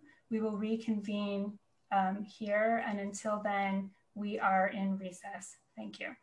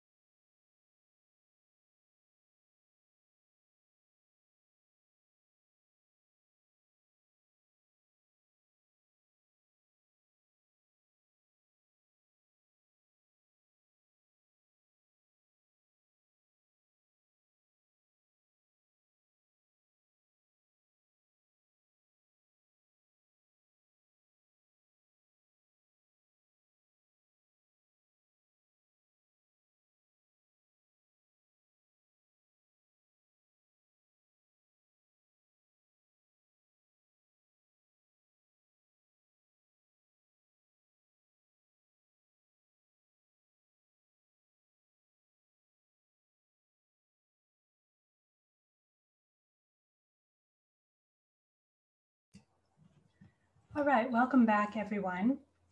Of course, I immediately have a question for Mr. Laird.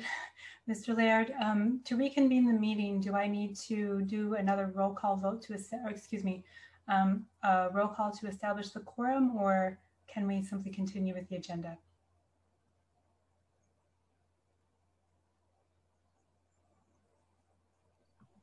Apologies. I think, to be on the safe side, maybe let's go ahead and do a roll call vote just to reestablish quorum.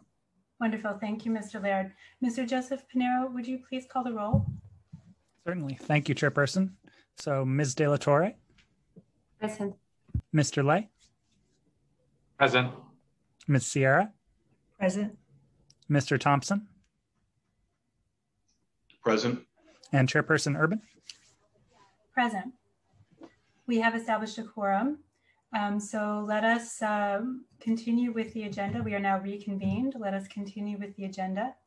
We are now on agenda item number 7, discussion of a limited delegation of authority to the chairperson to allow me to fulfill some of the duties that we've been discussing under the last couple of agenda items. So this follows, I think, nicely from the rest of our discussion.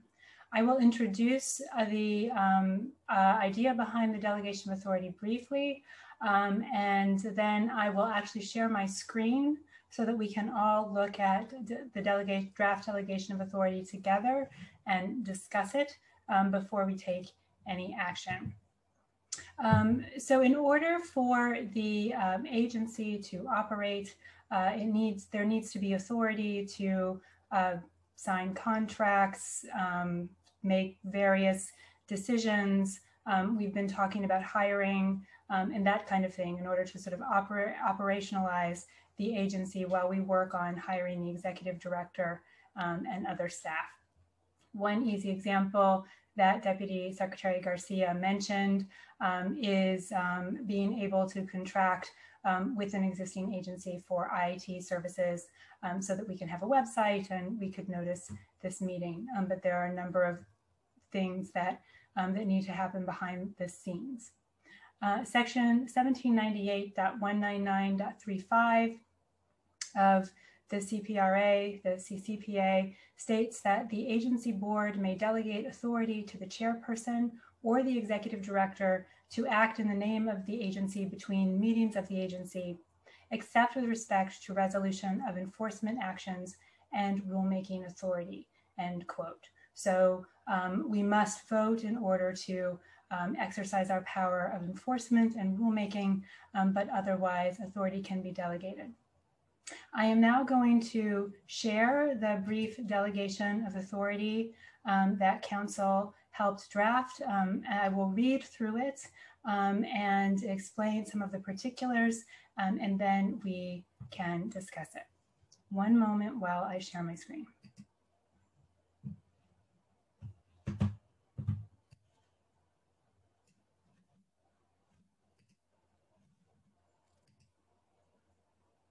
Can everybody see that?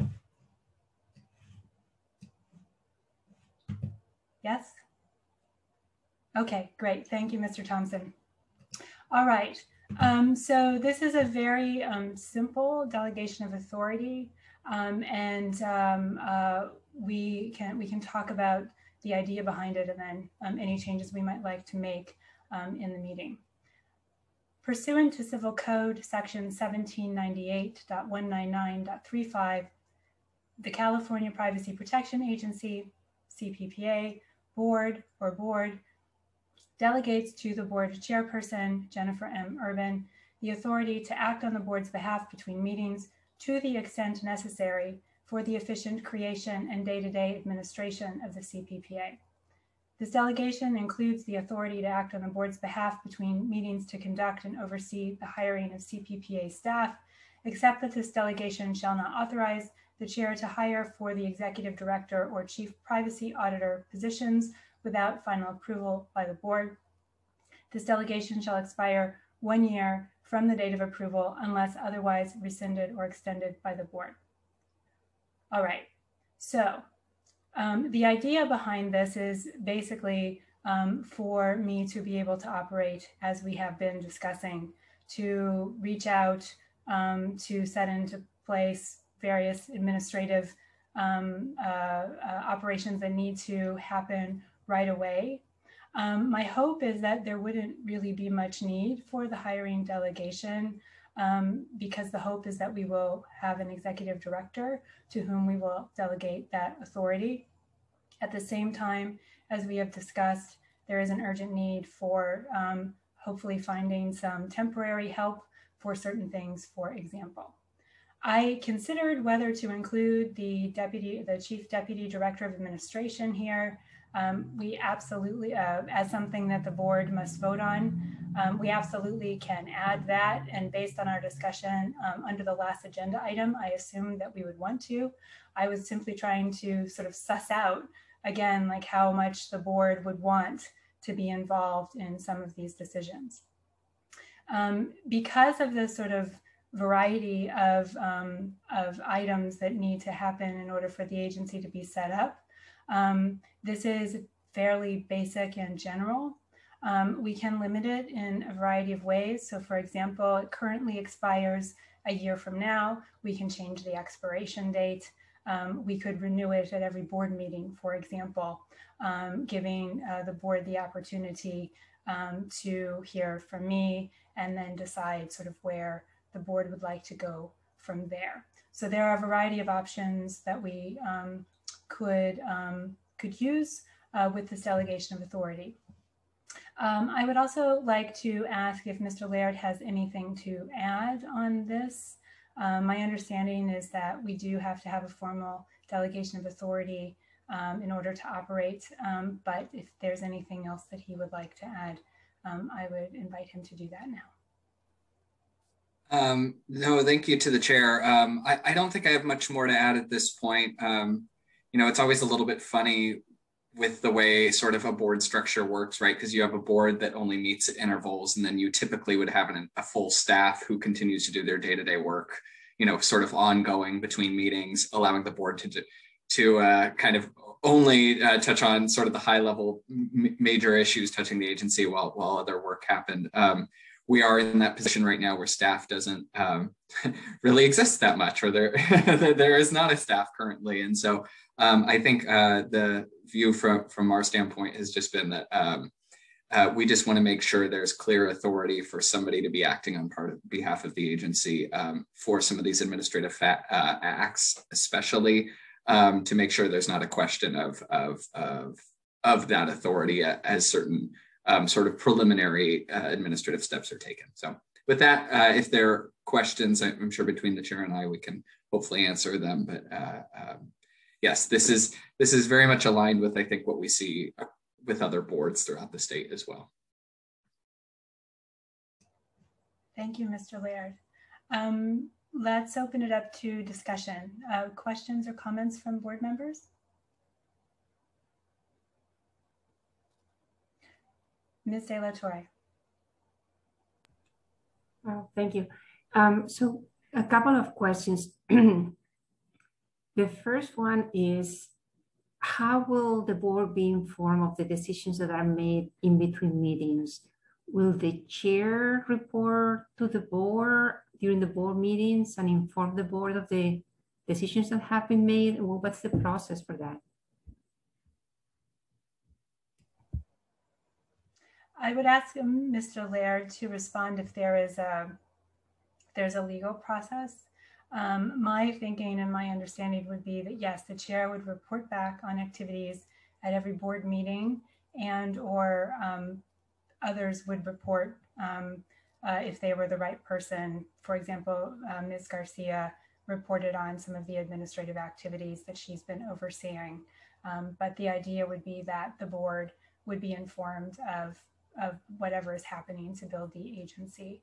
I suppose there is the question of, you know, if we buy some pens, is that something the board would, is that the level of detail the board would want? So we could also discuss sort of general parameters for the level of detail that the board would want. That is my understanding. And I would ask if Mr. Laird had anything to add. No, that's all correct. And I guess I would add the appropriate forum would be at these full board meetings.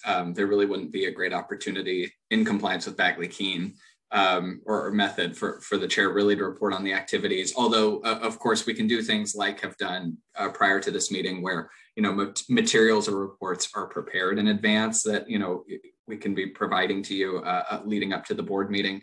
But the opportunities for sort of discussion, reporting, check-in, that sort of nature would have to occur in open session. Thank you.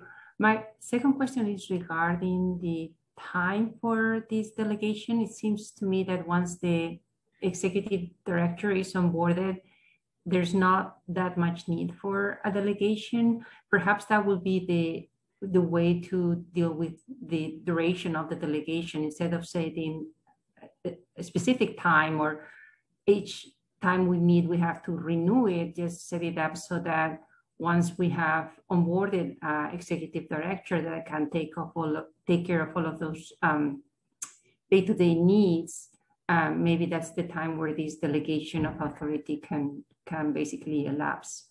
So with that understanding that there's some form of reporting, and Mrs.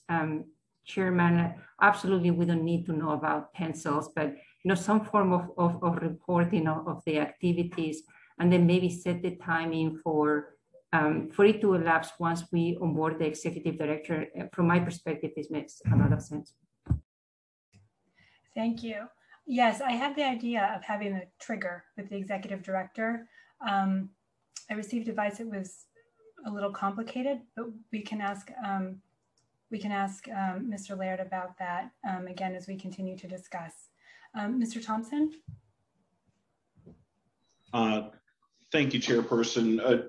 Perhaps one way to address the comment that Ms. Delatorre made was to have some limitation on the duration or cost associated with exercises of the authority, or only exercises of authority over a certain cost or over a certain duration would get shared with the board, so that we don't get the pencil situation. But if multi-year contracts are being entered into or above a certain spend threshold, that those would be either brought to the boards, reported on, or there'd be a limitation in the delegation. Those are just two ideas for how to deal with that. I'm fine with you utilizing this authority. I think you have good judgment and you understand where kind of most of the rest of us are. So reporting on above a certain threshold or duration would be fine with me. Thank you, Mr. Thompson. I'm sure, as you have as well, I've certainly seen monetary thresholds in delegations of authority. That makes some sense to me.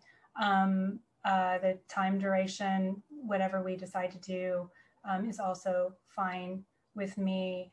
Mr. Laird, what is the possibility, do you think, of building some of these things into the language? A monetary duration, maybe a reporting requirement? Should we do it as provided that, unless the board is comfortable with it being a little bit less formal than that, and the time duration? So I would say you have absolute flexibility to kind of carve out the parameters as the board sees fit here. I agree that a trigger for when the executive director comes on board makes sense. I suppose the only thing though is then I would recommend if we really want the exact same delegation to transfer at that time, this delegation that would be voted on should include that delegation shall automatically transfer to the executive director at that time.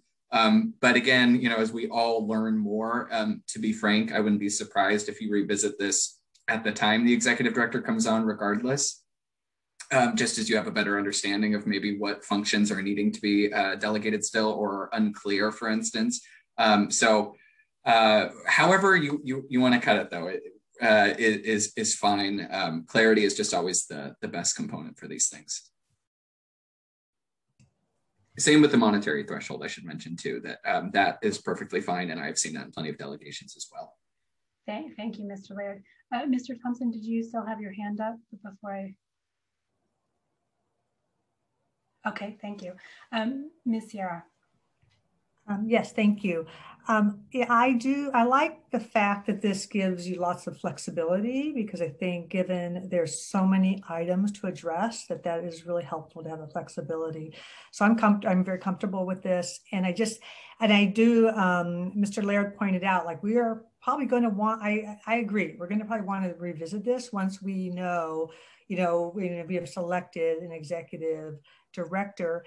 And this builds in this language that, you have the 1 year unless otherwise rescinded or extended by the board. So we always have that opportunity as things develop and we may want to add something or change something, that we could at any board meeting do that. So I think that's, yeah, I would prefer to just assume we're going to be revisiting this at the time the executive director is selected versus saying now all this gets transferred to the executive director. And, whether or not we put in the limitation or the amount for reporting, or the reporting is implied, because again, the board can request that at the meetings. I'm happy either way. So I tend to prefer it being as flexible as possible, though. Thank you, Ms. Sierra. I did have, oh, sorry, Ms. De La Torre. I just wanted to add, I think that Mrs. Sierra brought up a really good point here, that maybe just leaving it as is and just setting it in the agenda of every meeting to revisit this for every meeting might be just the most functional way of doing it, instead of trying to edit it right now. And then with the idea of some informal reporting, maybe we don't need to be go in detail right now about the thresholds that we might want to include, but maybe Mrs. Urban for the next meeting can come up with some general parameters on what is worth all of us kind of being aware of. And then just, for every meeting we revisit it. And once the executive director is appointed, we can create a new one for the executive director or decide to transfer this one to the executive director. Thank you, Ms. De La Torre.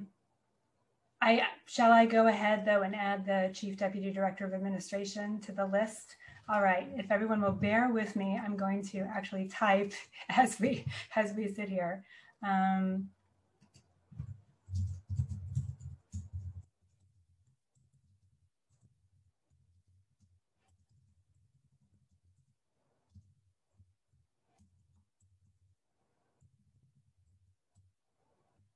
Okay. Thank you. And then let's return to the question of thresholds. Mr. Thompson, do you want to try to put in a monetary threshold now, or are you satisfied with asking me to figure out a good threshold and bring that to the next board meeting? My suggestion was just a threshold that you would then tell us how you use the authority. Like, I'm making this up. If it's more than a year contract or over $500,000, you would let us know that you use the authority. Right. I'm also comfortable with you determining, what you think is, I don't know how many things would exceed that. So maybe it's 2, maybe it's 0, or I'm also comfortable with your discretion on determining what needs to be reported to the board. Either way is fine with me. Thank you, Mr. Thompson. Ms. De La Torre? I was going to ask to the point on thresholds, where we set up the agency, I think is a big question that we have to address sooner rather than later, because it's going to be also effectively important for those applying for roles, whether this is going to be, I'm just using example, Sacramento or San Diego. So were you envisioning selecting the location of the agency as something that will be within this authorization, or were you envisioning that as something to be discussed by the board? I was just wondering. Thank you.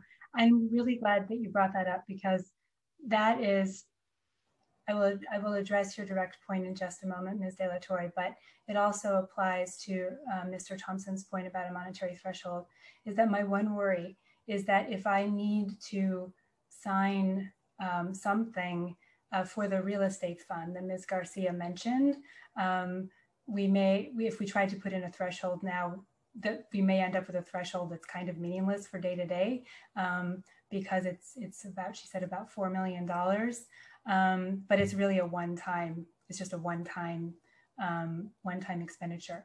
And then with regards to choosing a physical location for the agency, my plan, and again, we need to be sure that we remain within our agenda items, but my plan would be to either have me develop some options for the board to consider at our next meeting, or whatever meeting is appropriate, and or to have the subcommittee part of their job is to advise the board on that.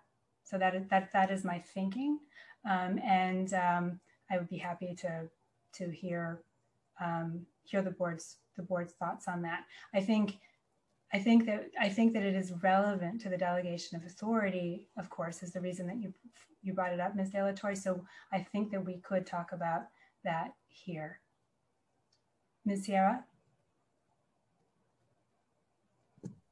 Yes, I am really glad that Ms. De La Torre brought that up as well, because I was thinking it also is relevant for our posting for our executive director. Yes. At this point, I mean, that's going to be very important, unless the idea is that it's going to be multi-city possibility. Mm-hmm. Yes. Yes. Mr. Laird, how much can we talk about this agenda, have this item? Do we need to put it on another agenda, or? I think, I mean, I think to the extent we need to explore some of this to understand any ways we want to limit or expand your delegation, I think it's acceptable to be discussing at this time. Okay. But with that said, obviously, if we start focusing too much and making decisions about things outside of the delegation, then we should properly agendize. I think that the way I would look at exercising this delegation for this particular function would be to work with staff to come up with options, which would include both, maybe both something that is based in Sacramento, also multi-city and or remote options, particularly given our current situation. And when the board next meets, to talk that through and find out what the board thinks is most appropriate. We would need to be sure that we talk about